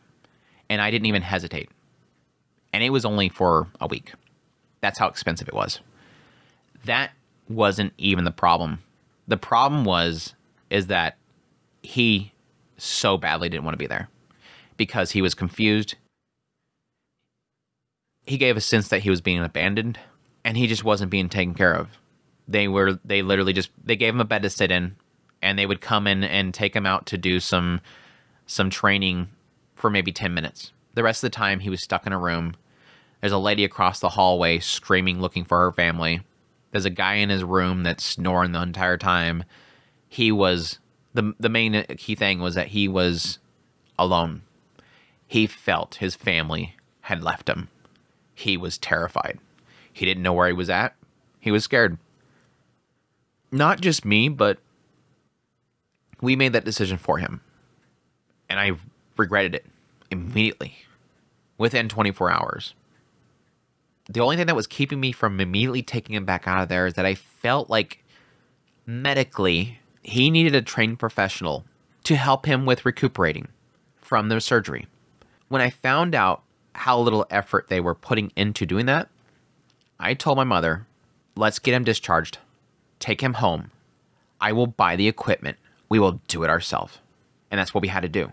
Simply, they can't do the job. They're not doing the job. He's terrified. Let's get him home. Again, I didn't care about the money. It's not that I was well off or anything. I wanted him better. I wanted him taken care of. He wasn't being taken care of, and he was terrified. When I read this segment here, I immediately thought of that. I made the wrong call. He didn't make that call. And now he's alone, and now he's abandoned. And these people are not taking care of him the way that I could take care of him. Anyways, sob story. Moving on. Andrew's sobbing story time. And yes, there's an element of anger there. There is an element of anger there. Anger at yourself, and yeah, anger at the people involved. Not any individual of that location specifically, just more of an aspect that they weren't looking after his well-being. They were just understaffed, really, is what it is. They were just extremely understaffed. Worst money I've ever spent. A grimy, pathetic sense of self-loathing, that sort of powerlessness. That would have been far harder to bear than anger, but he still would have let it go. This, he couldn't let this go. He couldn't stand back and let Zenith be treated like an object because she couldn't say no. Maybe that was why he wanted to inflict that sense of powerlessness on Claire. Maybe what he wanted was to see her hounded and denounced, having caused the blessed child to be kidnapped. He wanted her desperate and utterly defeated. Rurius wanted revenge. Wow. I'm a real bastard, he thought. I guess I can see this. If this was his mind frame way back there, it's much more understanding, I guess, for me. I still don't follow it because it has too much repercussions. It puts too much threat on his family. There's still time, Rudius. Go back and talk to them. I'll even come with you. Cliff, didn't the Latrius do everything they could to help in your search for Zenith? Surely that proves that they care about your mother and your sisters. It's still possible this is a misunderstanding. If you all work together and talk it out, I'm sure that we can get everyone on the same page. Cliff's words tugged a bit at him, but Rudius knew what happened. Talking's great, when talking could fix things. But the old hag wasn't listening. He was pretty far past reconciliation. Their values and attitudes were too different. It felt like trying to reason with someone in a foreign language. How could they talk if they couldn't understand each other? All the same, Rudius would clear his head and think it over. Maybe you're right. Claire and Rudius had different values. That was all. Maybe with a third party there to mediate, they could reach a solution. It couldn't be the Pope, though, not with his position. If he mediated, he'd only end up owing the Latrias. Cliff wasn't ideal either. He was still a nobody in this country. Claire might not be willing to listen to him. There was someone else, though. Finally brings it up. Someone that could get through to Claire. One who wouldn't get tangled up in faction rivalries. Honestly, he should have gone to her first, before the Pope. Yep, I'll ask Therese if she can help. My apologies, Your Holiness. Please forget that I mentioned all that about kidnapping. Consider it done. Even amongst the Temple Knights, Therese is a woman of integrity. I'm sure she'll only be too happy to assist you. Rudius nodded before Cliff heaved a sigh of relief. There's a sign right there. There's a little sign right there. What's to come? This guy, Pope, knows this girl. Pope is very familiar with Therese. Now, Therese, again, is part of the Temple Knights. She's captain. All that kind of stuff. She has a position. He's going to know who she is. But he seems to know a bit about her. Woman of integrity. Sure that she'll be happy to assist you. Please forget I mentioned all this about the kidnappings. Consider it done. Go talk to your Therese. I'll talk to her later. I'm really thinking what comes up here in a minute is it's the Pope. I'm sorry. I don't want to think it. I wanted one Papa Bear. Come on, give me a Papa Bear. Reese decided to work on Therese starting the next day. There was just one small problem. She was a captain of the Blessed Child's Guards. In the ranks of the Temple Knights, she was captain in the Shield Company. She spent every day living alongside the Blessed Child, always protecting her. What did the Blessed Child do? Not a thing. Like the Pope and the others, she was confined in her sanctum of the church headquarters. Apparently, she used to get out and about a fair bit, but the assassination attempt happened. Since then, she hadn't been outside except on church business. In addition to the large number of Temple Knights and mages specializing in divine and barrier magic stationed at the church headquarters, there was also around 10 guards who were exclusively dedicated to the Blessed Child's protection. The inner sanctum was one of the most secured locations you can imagine. Therese was always with the Blessed Child, so getting to see her wasn't going to be easy. Letters wouldn't reach her, and even if he wanted to ask for her directly, she wouldn't come to see him. It almost made him wish that he had gotten the Pope's help. Yeah, that was a kind of a thing, like, okay, yeah, I'm not going to do that stuff yet, forget about the whole kidnapping thing, but can you at least send message that I want to talk to her? Still, based on what the Pope said, It sounded like the blessed child didn't spend every second shut up in a room. Every few days, she'd briefly be allowed to the inner garden, her yard time, so to speak. She went out into the garden when it was open to the general congregation. There she would chat with her guards and spoke to an occasional visitor, living as she did in her own tiny, cloistered world. These short outings were all the blessed child looked forward to. It kind of sounds similar to somebody else. It's kind of funny how similar this entire segment right here like plays out, just like the whole thing with the Benedict. It sounded like Benedict's story. Those outings were Rudius's chance to see Therese. He couldn't openly loiter around and wait for her, though. That would cause suspicion. The blessed child was a VIP. It didn't matter if he had business with Therese. If he looked like he was targeting her, he'd end up facing the temple knights. That was why he decided to go to the church gardens pretty much every day. He'd walk to the church like he belonged there, present himself as Cliff's bodyguard. He even made up an excuse that he had taken interest in the Sauerk trees. He even took a canvas in to sketch them. The sketch wouldn't take a single day, so it was a good cover story. I don't even know why that wouldn't be immediately seen as suspicious. I mean, yes, he's working with Cliff, and he's drawing something, but it's like the one garden that she gets to go into every day. Yeah, that seems suspicious, which technically does bring suspicion later, but it was more because somebody heard a bird chirp. In the meantime, Geese and Aisha were moving everything else along. Aisha sped around the city like a bullet train, looking for a building for the mercenary band. Meanwhile, Geese uses contacts to keep him watch on Latria's servants. The three of them carried on until the blessed child's day off came around. "Oh, Sir Rudius," she cried out as soon as she seen him, and ran over. "You're back again today. Now you must tell me about Lady Eddis, just as you promised." Rudius obliged, recounting what was new with Eddis. There were a lot of good stories, and the blessed child listened enthusiastically. Her guards kept a wary eye on him. Their job was to keep an eye out for suspicious people. Rudius wasn't suspicious at all. Everyone knew that he was a friend of Cliff's and related to Therese. Yeah, you're good. Not suspicious at all. After talking with the blessed child, Rudius raised his concern with Therese. "Ah, that." Apparently she'd heard about Zenith's abduction too. She took the matter seriously right away. "I can hardly believe Mother would do something so barbaric. Look, I have the day off soon. I'll go talk with Mother as well. Don't worry. Zenith won't be married off to some strange man in the meantime. I'm sure of it." She put her hand to her breasts. They weren't as big as Zenith's. And made a... gotta throw this in here. And made this vow. Rudius felt like he can trust her. "The only thing is, Mother was dead set against me becoming a knight, so she may not listen to me." "So what do you do if she doesn't?" "There are strings I can pull, if it comes to that. I'll talk to Father, or my brother. Just leave it to me." He really felt like he could trust her. Flag. Flag, flag, flag, flag, flag. Flag, flag. It is interesting because she is saying, "I can hardly believe that Mother would do something that barbaric." But she's going to go talk to her. And she has found out about this. She knows about this. So it is like one of those things of like, how did that word get to her? How did she find out? By the way, I'm not sure if I mentioned it yet, but yeah, I'm going to get into it in here a minute. I do have my suspicions around Therese. And I think it's because subconsciously, I kind of tapped this thing back here and I kind of confirmed that I thought about it when I was doing Mushoku Monday or watching the Mushoku Monday from last Mushoku Monday. It is technically odd that Therese immediately knows who Rudius is.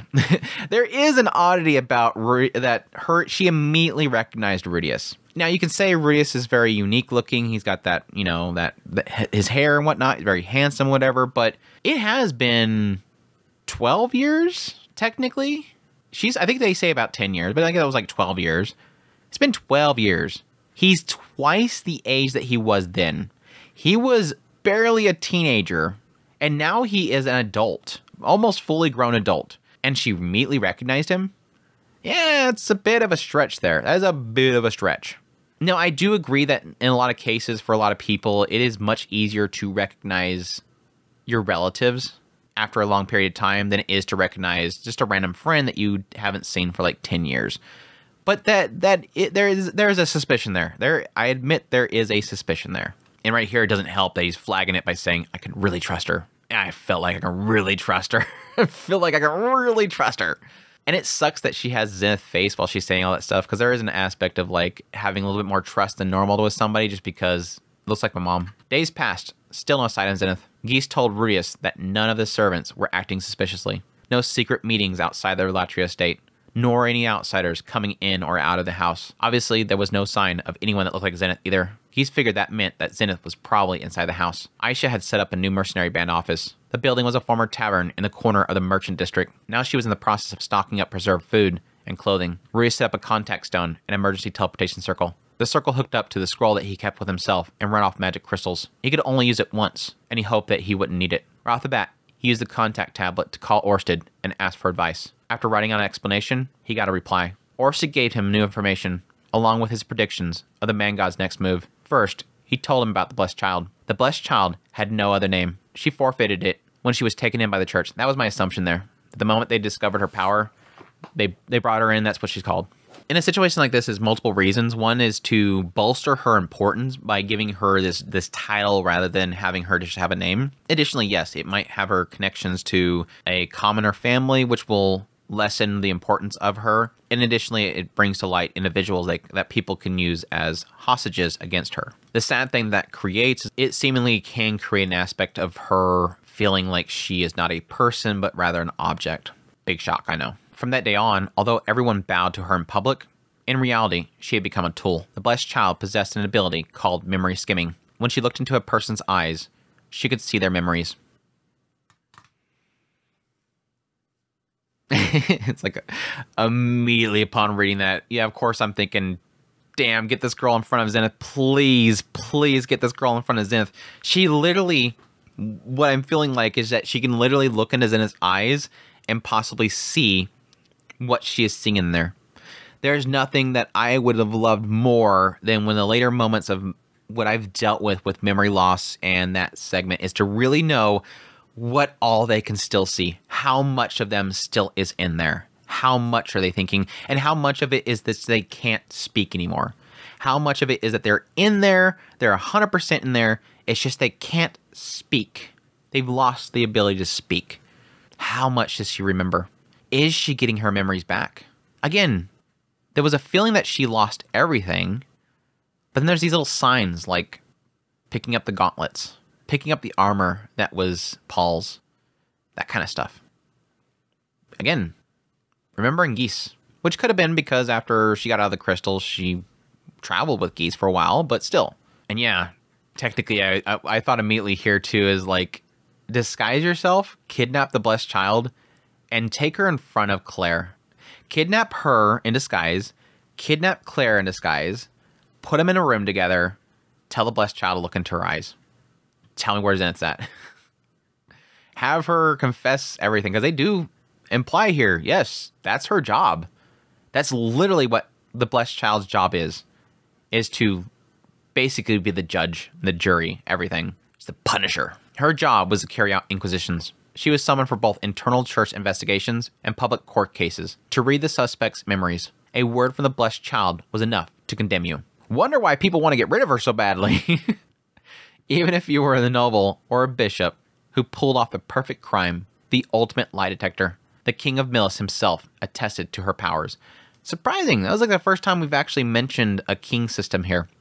Because that was a side of me that was curious about that. If Milis was ruled by the church, or if it was a secondary power, or if it's a 50-50 power. It sort of implies here this king is important, and because this one faction of the church controls the Blessed Child, they're gaining favor. The king seems to be pretty peachy about this Blessed Child. She was the entire reason the cardinal faction was on the ascent, while the Pope's faction declined, but she could only see memories. A part of Viridius wondered if the Blessed Child could get Zenith's memories back. Orsted said it was probably impossible, given the Blessed Child's power only extended to seeing. But that's my thing. That's enough for me, just to know. That's big. And additionally, technically, it could give signs of recovery. Like, if you can have her be checked by the Blessed Child on a regular basis, it's like almost like getting an actual scan of the brain on a regular basis to see if it's improving or going down. Even so, if the opportunity arose, he was going to give her a try. Unfortunately, non-believers couldn't just pop up and borrow the Blessed Child whenever they felt like it. It's like people coming up and they got a line. Can we use you? The church, which in reality meant the cardinal, kept a tight control on the use of her powers. Yeah, you only want it used against your enemies, right? You had to get his permission. Not just outsiders, everyone. Even the royal family or the Pope. The Blessed Child was off limits. That's interesting right there. I was mentioning that earlier in the idea of the mention of the king. That's saying even the royal family has to get permission. Almost implies a 50-50. Almost implies a 50-50. The Blessed Child was off limits. Roos might have gotten her to like him a little bit, but that didn't mean that he could just ask her to swing by the Latria abode and expose the lies. The other thing about the almighty blessed child was that her destiny was extremely fragile. That would explain if the man god has never seen her. Because again, it seemingly only meets with them when they have strong destinies. Because you're going to be asking them to do something, you want a strong destiny to be able to, one, survive, but be able to push against another destiny. If you talk to somebody that has a weak destiny, and you tell that weak destiny, hey, go club this person over here, and they have a strong destiny, it's more likely that that strong destiny will overcome it. So it does technically clear her a bit. And yes, that also explains that she probably dies a lot. Unfortunately, croaked a lot. There weren't any time loops where she made it to 30. Poor girl. And more often than not, she died at around the age of 10. Orsted said that, given her destiny and her powers, the chances that she was a disciple of the man god were practically non-existent. So the question is, does she know about destinies? Or has she met Orsted before? Oh my gosh, that is a curious question right there. That is a can of worms right there if I've ever seen one. What are the chances? I would actually expect Orsted to have mentioned this, honestly. What are the chances that Orsted had traveled at some point and met the blessed child, and she looked into his eyes and seen all of his memories, and that would be how she would know about the man god and be able to definitively state, I have never met him, and I probably never will. She seemed to have known that she would never meet this man god, and that would explain how, because I looked into this one man's eyes, and he showed me so many timelines where I died over and over and over again. And never once did I see this person he was talking about in these memories. Nor did he ever meet a me that had talked about the man god. That technically opens that can of worms. I wonder if she has a full-on knowledge of everything that's happening in that world because of that. Now, it doesn't explain how much she gets from those memories, that she just looks at it, or does it download it all into her head? Can she recall things in those memories?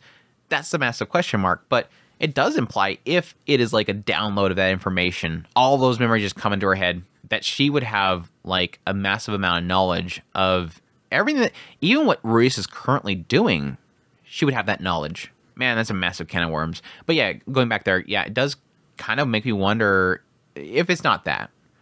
If it's just that she knows about destiny. If she has a knowledge about destiny and the importance of it and the effects that it would have for the man god. Next up was House Latria.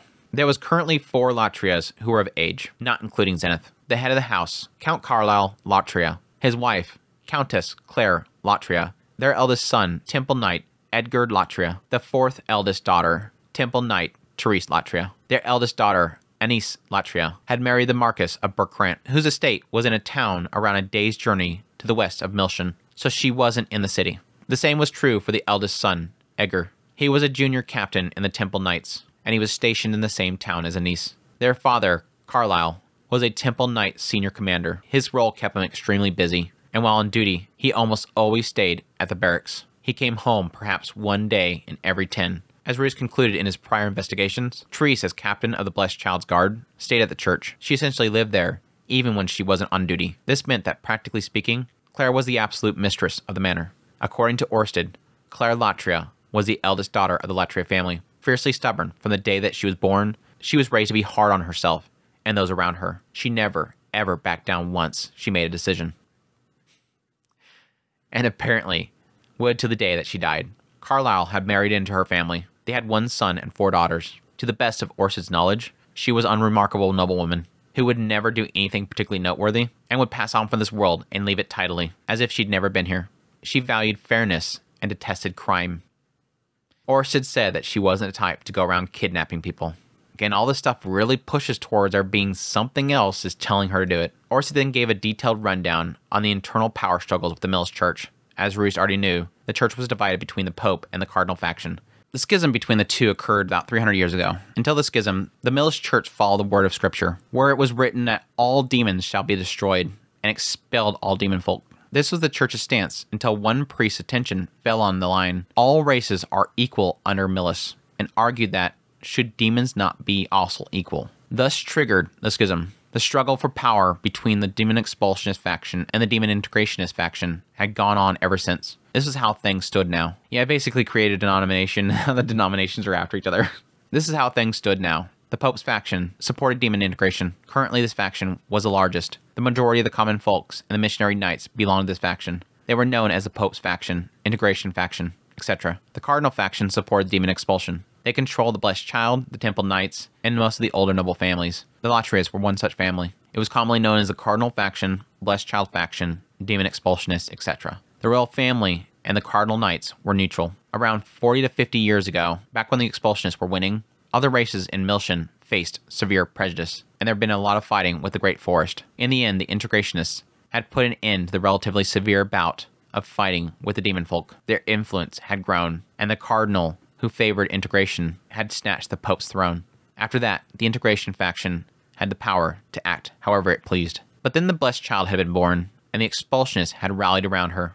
An expulsionist archbishop was elevated to cardinal, and the balance began to tip back to expulsionist favor. That was how they arrived to now. That's a pretty decent little introduction to that whole story. It kind of makes sense. I wonder if there was something in there that was implied earlier, like the whole aspect that 40, 50 years ago, there was this kind of conflict that was happening, and there was something that kind of happened with this whole fight with the Great Forest. I wonder if that has something to do with, not Bakshill, the guy that Rajur knew. I wonder if he was involved with that. Finally, the man god's interference. Orsid said that no one of particular importance currently was in Millis. With Millis being a country it was, when Laplace began his war, it would never side with the demon folks, regardless of who was in charge. That meant that all the political machinations were a wash to both Orsted and the man god. Of course, Rius' ideal outcome would have Cliff on the Pope's throne. It was possible the man god was orchestrating something to prevent that from happening. But the question mark is, why would that matter? My opinion here is that yes, this makes perfect sense that Orsted is saying this. Yeah, this place, that's why I'm not really bugged about it. I mean, it's whatever happens there, it doesn't matter, because in the end they're going to help me, so I don't need to get involved there. There's nothing the man god can do to change Millis to not want to kill Laplace, to not stop Laplace's demon army. I mean, hold my beer moment, I guess. Yeah, technically something could happen. Technically, getting with the integrationist would be more likely that you could avoid some sort of conflict. Which, yes, could lead the idea that the man god could possibly want the expulsionist gone. Maybe the man god wants the expulsionist gone, that way there's less likely that they would want to stop the demon folk. But then either way, I would think they would want to stop them. Whether Cliff is on the throne or not, if he doesn't care about Millis, he's not going to care about Cliff being in lead. Unless Cliff being there will cause them to take action quicker. If the man god's involved here, it's to kill Rudius. If the man god is involved here, it would probably be to bring down Millis upon him. The man god, technically in this timeline, if he knows what was in that book that Rudius read, which it seemed to imply that he knew everything that Rudius read in that book, that diary, then he knows that Millis came down on Rudius pretty damn strong, and that he could possibly want that to happen again, to cause Rudius to be an enemy of Millis. But if that were the case, he had a weird way of going about it. Kidnapping Zenith was totally unrelated. No, Rudius didn't have to worry about the man god here. When in doubt, kill. Your enemy's intentions will die with them. That was Orsid's final words. I love that Orsid is so simple. Just kill them. What are you waiting for? Just go kill them all. Rudius felt like he might actually do that. Still, with all that info Orsid relayed, Rudius felt he probably should have gotten all that beforehand. That said, the decision to come to Millis had been a sudden one. The plan was just to call in, say hello, and leave. But he'd been a bit overly optimistic. When the time came to go to the King Dragon Realm, he'd be more prepared. A few days passed. Then Therese came back with good news. She didn't say it outright, but Mother more or less admitted that she got Zenith. No way. Therese had one of her rare days off to go see Claire on his behalf. She needled her mother with questions until she managed to get an indirect admission that Claire ordered a servant to deceive Geese and abduct Zenith, and that she now was holding Zenith captive somewhere. There's something off about her, though. Like she's hiding something, or feeling conflicted. I'm sure she doesn't seriously intend to marry my sister off, but even so, what about Zenith's location? I'm sorry, I couldn't pry that out of her. Therese's face clouded over. Her attempts to get the location had failed. She then tried to persuade her mother to return Zenith. She told her, I don't know what you've done to Zenith, but surely you're taking on too much. Try to find a partner for a widow who's lost her mind. You probably haven't realized how amazing Rudeus is, but this is a guy who can just pop up and see the Pope. You really ought to treat him with more respect. If he says he'll look after her for as long as he's alive, why not just let him? Still, Claire remained equivocal and refused to give a clear answer. In the end, she started asking when I'm going to get married. Therese sighed. I'm sorry. Whenever that subject comes up, we always end up in a fight. Geese had told Rudeus that as far as he could tell, nothing had been set in motion since the abduction. Therese said that it seemed like Claire was hiding something, or maybe that she was conflicted. Orson himself said kidnapping was way out of character. Something was definitely up with Claire. Even if there was, so what about her motives? It wasn't like she ever spared a thought for Rudeus and his feelings. She acted like he might as well not exist. A good point here that technically, yeah, again, obviously, a lot of this right here is really hitting heavy on the idea. Claire's not acting right. Again, her own daughter's like, this isn't like her. Orsted is saying, she's never done this. Again, pushing really heavily that somebody out externally, man god, or somebody else being told by the man god is pushing. And yes, it had to be somebody important. If it's not the man god directly telling Claire, get your daughter back, send a letter to Rudeus, get him back. And that could have been why it took so long for her to send a letter. Finally, one day, man god talks to her. Yeah, you remember you got that letter about your daughter? The one that you ignored because you're like, whatever, she's lost her mind. I don't need her. Bring her home. Rudeus was saying that it took her a long time to send a letter back, which he excused by it probably took a long time for the letter to get there. It could have been that she was sitting on it for a long time, and then the moment the man god chirped at her, okay, bring it back in. Or somebody very important was told to marry Zenith. And they contacted her, and they got them to bring in Zenith immediately. And the question mark there was, crap, is she still functioning? Because they're going to want to make a child. It's definitely painting that something's going on with Claire. And yeah, if her goal here is to marry off Zenith, which it does seem like she's very driven on that, she doesn't want Rudeus to exist. Because he's a son of somebody that she's planning on marrying off to somebody important, and that would be bad that she already has a child. But hey, the House of Latria can't even find me a husband. There's no way Claire will find somebody to marry Zenith just like that. Flag. What? Oh yeah, you're right, definitely. Mother's just being stubborn. We'll attack her from all sides next time. I've talked to Father, and asked my brother and sister to come. You wouldn't think so, but Mother always takes my father's word to heart. That's actually a very interesting note. Again, she is of the House Latria. He was married into the House of Latria. And she was born, raised to do this role. And yet it seems like she would take his word. That shows that she's in love with him. Or at least respects him as the man of the house. If he and my brother talk to her, I know she'll at least listen. You've thought of everything. Thank you. Don't thank me. My mother started all this. I want to hope that Therese is good. This chapter's got a doubt at me, but I hope she's good. I hope this is all not just her lying. Yeah, I'm getting father and the brothers involved, because like they implied that these people are busy. The brothers are in different towns. The sister's in different towns. The father's always busy. He's at the barracks. He's got a big job. Is he literally going to drop everything to come talk to his wife about a broken daughter? Kind of wonder. Therese had done a fantastic job, so much so that Rudeus had to wonder what on earth had motivated this level of devotion. We'll find out in a minute. He'd only ever met her once, maybe twice before. If you do want to thank me, though, you can introduce me to a few Osran knights. maybe some nobles from there. Therese, are you finished? As they were wrapping up, the blessed child came over. Therese's demeanor changed in an instant. But blessed child, forgive me. I should not be discussing my personal business while on duty. Think nothing of it. This is for Lady Edis's husband, after all. I owe her a big debt of gratitude, and St. Millis is always watching. She's pushing her to get the job done. Now it made sense. Therese wasn't helping Rudeus for his sake alone, but for Edis too. This might actually be the first time anyone had thanked Rudeus for something Edis had done. That's so mean. That's so mean. Right, once the kids were older, he'd bring Edis here. Blessed child, it's almost time. Let us escort you back to your room. Master Rudius, keep up the good work. The Otaku Knight's attitude towards Rudius had softened lately too. When he first showed up, his connection to the Pope's faction had gotten them guarded, but they didn't get up into his face much these days. They were always wary, but they seemed to have decided that he was a neutral party. Well, after all the effort he put in, they better think that. He'd gone out of his way to be a total beta male, refusing to speak in an off-puttingly formal fashion due to her status, and always making her smile with amusing stories. Spending time with him always put the blessed child in a good mood. And Rudius heard that she looked forward to her visits, even after she returned to her rooms. He'd worked hard to make that happen. When the captain herself let her guard down around him, suspicion began to feel stupid and overcautious. Honestly, she should probably be more suspicious. He could have snatched the blessed child up at any time when he felt like it.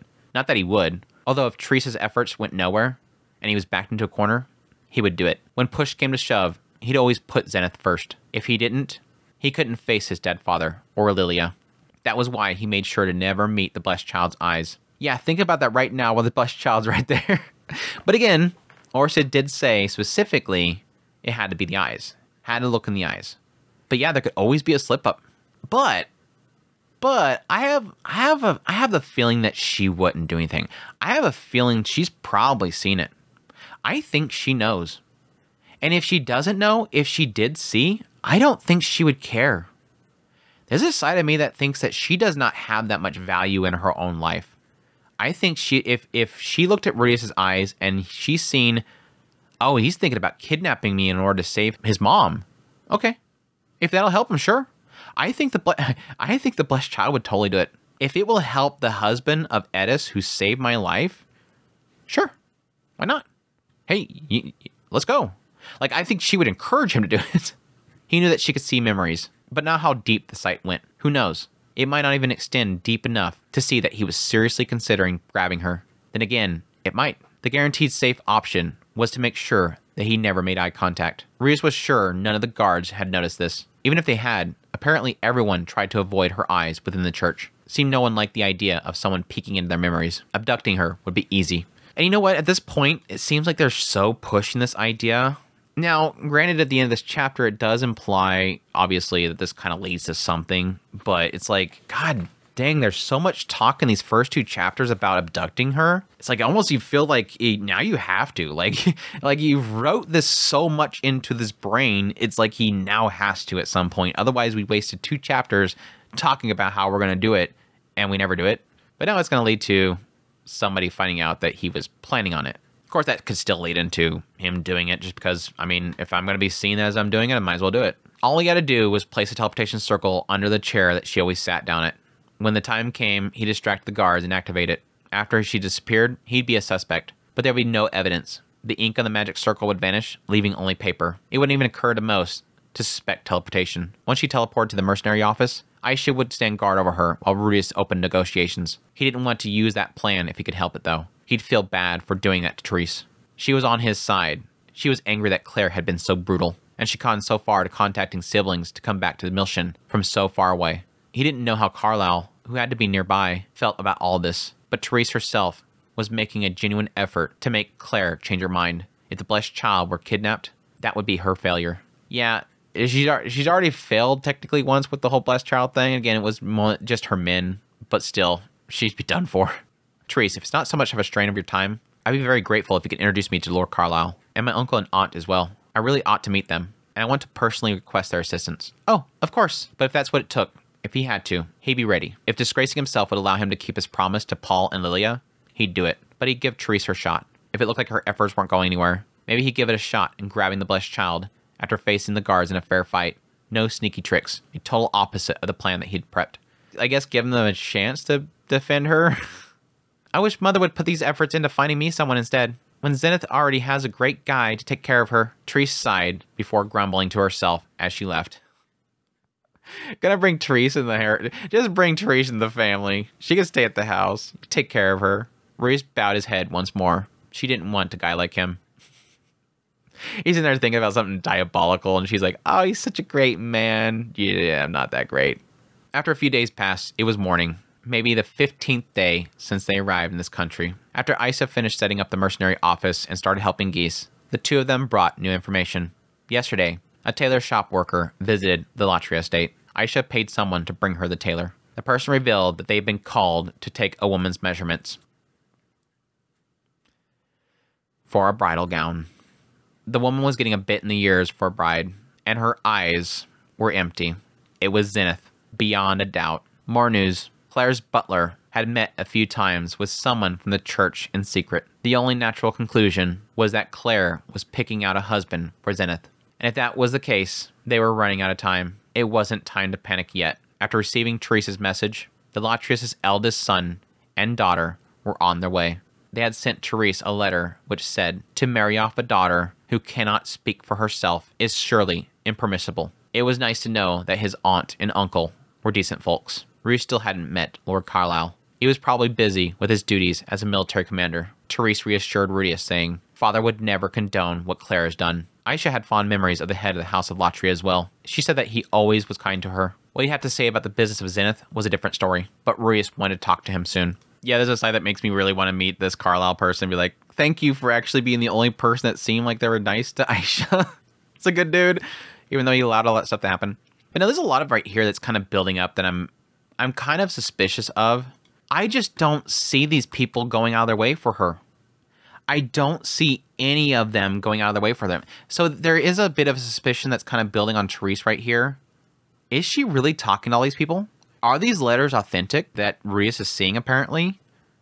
Because it's like, if I do want to suspect Therese as possibly being against Rudius right here, like what if she's doing what Claire tells her to do? What if she's just throwing him a bone? I think that she would probably downplay the whole situation if she was working with Claire. She'd probably say, no, Claire doesn't have Zenith. For sure, he doesn't have Zenith. She'd downplay it. So she's at least not working for Claire. But is she feeding Rudius a bunch of stuff to stay his hand for a little bit? I don't see that either. As much as it feels weird that all these family members are so dead set on stopping Claire over Zenith, who they probably at this point might not care about. Again, she left the family a long time ago, ran off. Why would they care about the well-being of Zenith? I mean, Zenith could have ran away strictly because the mother and her upbringing, how strict they were. But the family in general could love Zenith. I don't know. It just feels weird that everybody's dropping what they're doing and rushing home to stop Claire from marrying off Zenith. Why would they care? Claire couldn't keep this up if her husband and the whole family were against her. She might be in charge of the estate, but she wasn't the head of the house. It didn't matter what she had planned. Rudius had her in check. He couldn't thank Therese enough for how she had flown into action to help. Even if things went wrong, he knew where Zenith was, and he had an idea of how well equipped Claire was to fight him. If he contacted Therese beforehand, he was pretty sure that he can get the building's layout and guard positions. If Carlisle took Rudius' side, though, there would be no need for violence. He strong-armed his way to Zenith, give Claire a piece of his mind, and that'd be the end of it. It was a relief that things were resolving well. No problems for Cliff, and he'd build up his relationship with the other Latrias. Yeah, it's kind of a nice thing about this whole situation, again, if this is all playing out the way that it seems like it's implying. That, yeah, he's finding out the rest of this family's fine. He hated Claire's guts. I hated Claire's guts. But again, I think through Therese, you're kind of seeing that the rest of them are kind of cool. Like, you don't have to burn down the entire house because this lady's being an idiot. But yeah, to my previous statements that I made earlier was, yeah, it does seem like Claire she's trying to rush things. She is really pushing to get things done. Pulling in a tailor and everything. Again, it has only been 15 days. They arrived in Millis 15 days ago. That means Zenith has only been in their possession for 2 weeks, and she's already getting a bridal gown made. She's rushing. She's in a hurry. Again, probably due to somebody pushing her, get her married. Marry her off to this person. She needs to marry this person. And there's a side of me that's kind of curious if there's a chance the man god's not involved. Even if, again, whoever is trying to marry Zenith might be a very powerful person, and that's why Claire is trying to rush to get her to that person and get them married. Because it's, I don't know, say a person in royalty. Let's say somebody in Millis royalty is contacted by the man god or something and wants to marry Zenith specifically. Yeah, I can see Claire getting stuff done fast. But let's take the man god out of the picture completely. What other reason would Zenith be important? There's a side of me that almost wonders if they see a value in somebody that has been trapped inside of a crystal. That they know what we know about what happened with Elise. Like, they know that there is a side effect to being trapped inside of a crystal, and that it causes a blast/curse. And so they can possibly see that Zenith will be another possible blessed child. Similar to this blessed child. That they see that there's a possibility that one day they can use Zenith to be similar to the blessed child. Another powerful blessed child that they can utilize. That's why they want Zenith so bad. That's why they won't let Rudeus take her. Because she could be a potential powerful ally alongside their other blessed child. It's just more curious that why wouldn't Therese know that? I would see Claire telling Therese that. An easy way for her to give an excuse to Therese that Therese might understand. You don't realize she's a possible blessed child. We have to keep her around. There had been a few unexpected twists along the way, but everything looked like it was going to work out. It was a good thing that he didn't do anything stupid. Reaching out to people around him and using them to build bridges was the right call. There had never been a need to kidnap the blessed child. He hadn't been thinking straight. I like how he just finally decides, I'm glad I didn't do that, and then he gets called for it.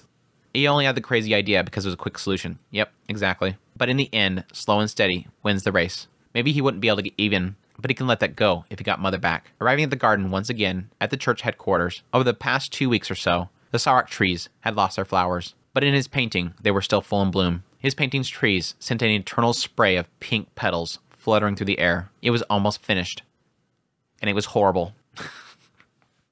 It's bad. The Blessed Child's fan brigade had a great time mocking him about it. The moment he added the Blessed Child in her white dress, though, they changed their tune. Suddenly, it was a heartbreaking work of staggering genius. These guys weren't hard to read. The Blessed Child even asked him to give her the painting when he was finished. He told her while he was no artist, it was hers if she wanted it. He was going to secretly make a figurine for her to go along with it. It occurred to him that he didn't need to stamp out the influence of the demon expulsionists if he could just get the Blessed Child to declare from on high that the sale of figurines was permitted. He wouldn't start selling demon figurines right away. They'd introduce new models one by one until adding demon ones to the series later. Well, never mind. The Blessed Child probably didn't have that authority. Just keep sneaking them in. Just make little alterations, and suddenly they're like, why does this character have a little dot on their head right there? And then like 2 series later, now it's kind of like a spike. Slowly grows horns. Wait, as Reese reached the garden, something felt off. There was someone there. They're here already? Every time up until now, a few guards came to patrol the area after he arrived. After that, the Blessed Child came out. At this time of the day, he should be the only one here. Maybe the patrol had already started. Or maybe it was someone else. Stepping into the garden, no one was there. The aura he felt was probably just his imagination. It wasn't like he had Reserve's laser point eyes. Huh? Rudeus noticed one item he didn't recognize. On top of his easel, there was a lit candle. Just one. The flame shivered in the sunlight. When he approached, he saw footprints on the ground.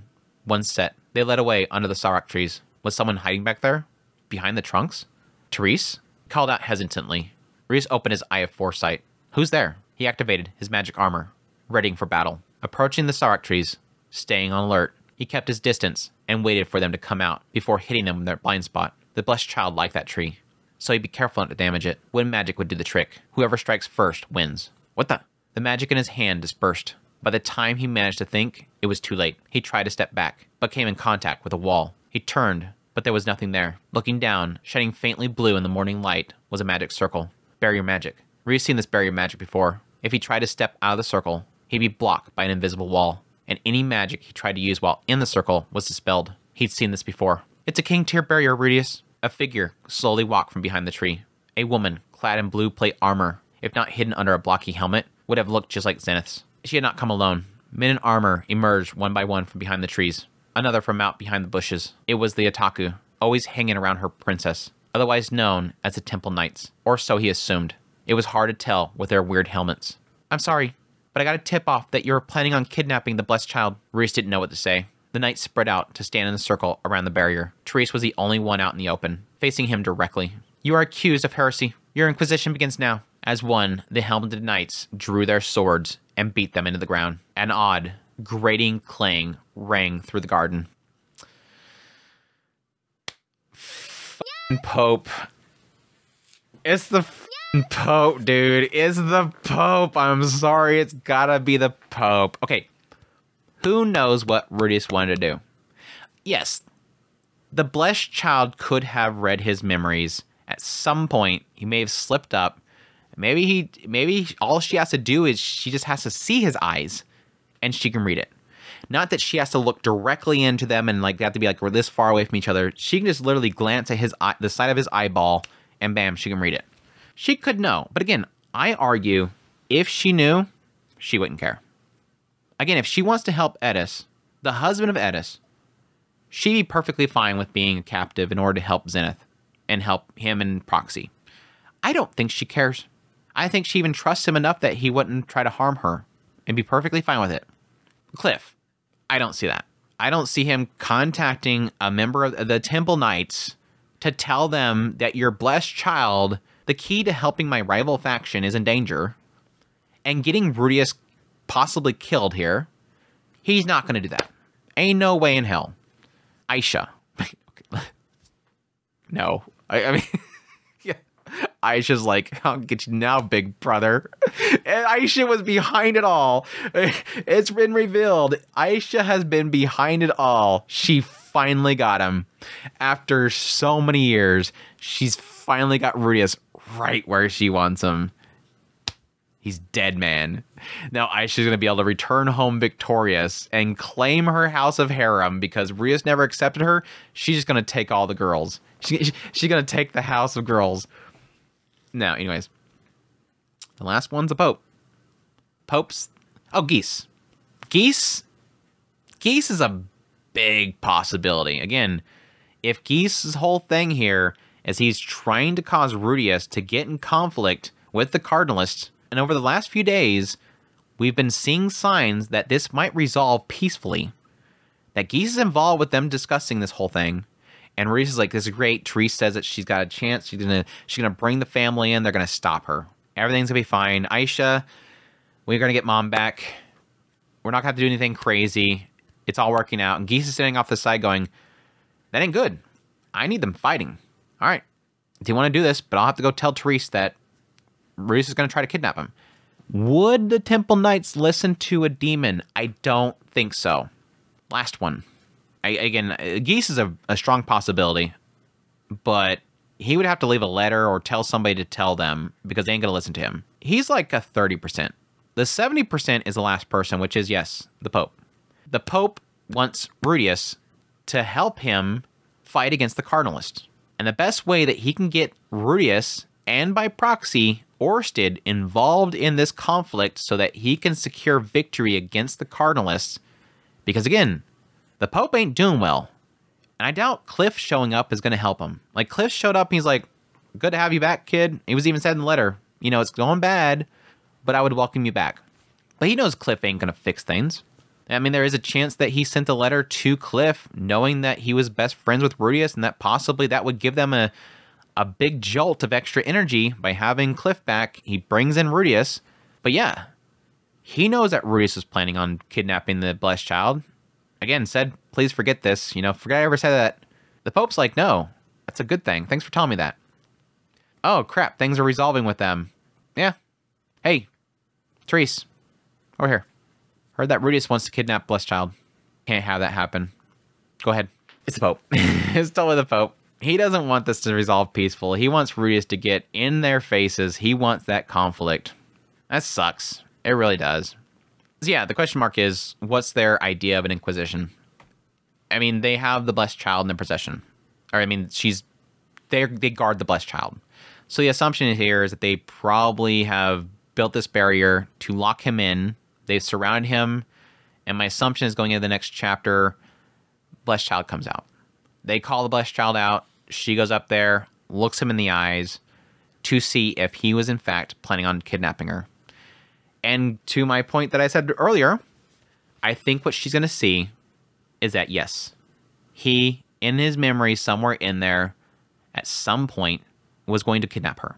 Now, the question is how she sees that information is going to be the telling thing. She could see Yes, somewhere in there it says kidnap blessed child. That's all she sees. That at some point he thought kidnap blessed child. And that's enough for her to say, yeah, he could be planning on, he has planned at some point to kidnap me. Or can she see that he was thinking about it, but no longer cares to? Then she can honestly say, yeah, she won't say it, but she will think, yeah, he was planning on it, but he's not anymore. He's clear. But again, to my point that I made earlier, I think she'll see it and go, nope, I don't see any of that. He's not planning on kidnapping me. Even if she sees that he is planning on it, because again, I think she'd be perfectly fine with it. If it will help out Rudius, the husband of Edis, I don't really care. It doesn't seem like he wants to kill me. I'll let him do it. But again, that all assumes that she's not some clever mastermind or something. It implies that she is just basically a tool, locked up all the time, let out to... They take her out for walkies every now and then. All right, blessed child, it's your day for your walkies. Oh, goody, ruff, ruff. And they just put the collar on her and just walk her out there. And all the guys going, oh, what a cute puppy the whole entire time. So, I don't know, it doesn't imply that she's some mastermind that is the secret plotter behind it all. So I think that she, being a tool, wanting to help Rudius, she'd be fine with it. She wouldn't rat him out. But again, I think the trouble this is going to cause is the suspicion's already there. And I think Rudius is going to be pretty ticked off about that. Because one, this could ruin some trust that Therese has of him, even if it is found that he's not at fault here. But two, Rudius is going to very quickly realize, who did I tell that to? Did the blessed child see it in my mind? And that he might come to that conclusion. The blessed child may have actually seen it. But then he's going to start questioning Aisha, Geese, Cliff, Pope. 4 individuals that know that I was going to do that. Which one? Pope. I think it's an easy answer for him too. I think he'll keep Geese in that mind, but it's got to be Pope. Yes, I mean, obviously the other thing here is that the man god could have told anybody, and those people could have told Therese that. Could have told Therese. Therese could have had a dream last night. Rudius is going to kidnap the blessed child. You better inquisition him, or you'll regret it. That's a possibility too. And that does lead into my theories around Therese overall. I don't want it to be the case. I don't want Therese to be manipulated in some way, but there's a chance for anybody to be manipulated, honestly. She could have been manipulated to be telling Rudius all this information about Claire and about wanting to get the family together to stay him off. And yes, could have been told that Rudius is after the blessed child. I don't want that though. There is a side of me that's kind of blown away that Rudius would be willing to walk right into a trap. You would think that he would be a lot more safe about this kind of stuff. I mean, walking up to the easel with a candle sitting on top of it, I don't know what the candle's for, but damn, why would you do that? It seems obviously suspicious. But again, he's been going there every single day. Things seem pretty chill. It's supposed to be a safe area. I don't see why he would be on caution, but I mean, Temple Knights have tried to kill him before. And yes, he's got to deal with the man god manipulating people on a constant basis. Why would he not be more cautious about this stuff? But yeah, the country of barrier magics is going to be a constant thing he's going to be running into. I'd be curious if he has anything that he can utilize that doesn't require mana. Did I cover everything? Really good set of chapters. I think this has been a really long recording. Not too bad a recording. But yeah, it was a good set of chapters. Again, kind of sucks that we didn't get the... Zenith isn't safe yet. And sorry to leave it on a cliffhanger. I'm getting good at the cliffhangers, Cliff Grimoire hangers. Cliff Grimoire emotes hangers in the chat. But I don't know. It's one of those cases where you can end up running into every chapter and it ends on a cliffhanger. Depending on where we're at with the story, sometimes that can kind of happen. So anyways, looking forward to chapter 3, the flip the board and take the king, which is kind of a very ominous title, by the way. Take the king? Question mark? Anyways, we'll see where it goes from here, but I appreciate you guys dropping by for the premiere. Hey, chat. Hope you guys are doing well. Hopefully you guys kept your mouth shut this week. Chatters have been bad for the last few weeks, and it's like, dang, I didn't think that we were getting that crazy with the theories going on, or at least things that people don't want to not talk about.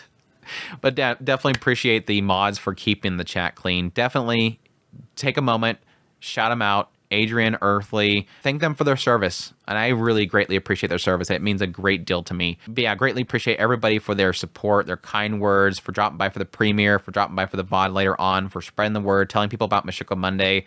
All that stuff means a great deal to me. And yes, greatly appreciate everybody that supports the channel monetarily through Patreon, tips, links, super thanks, memberships, all that stuff. It means a great deal to me. And until the next Mushoku Monday, which hopefully Zenith will be safe in, y'all take care.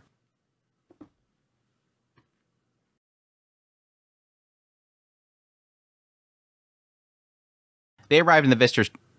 Wow, great start, Andrew. Woohoo! First line. When Laplace began its war, when had married the Marquis of Berkrant. All those memories should just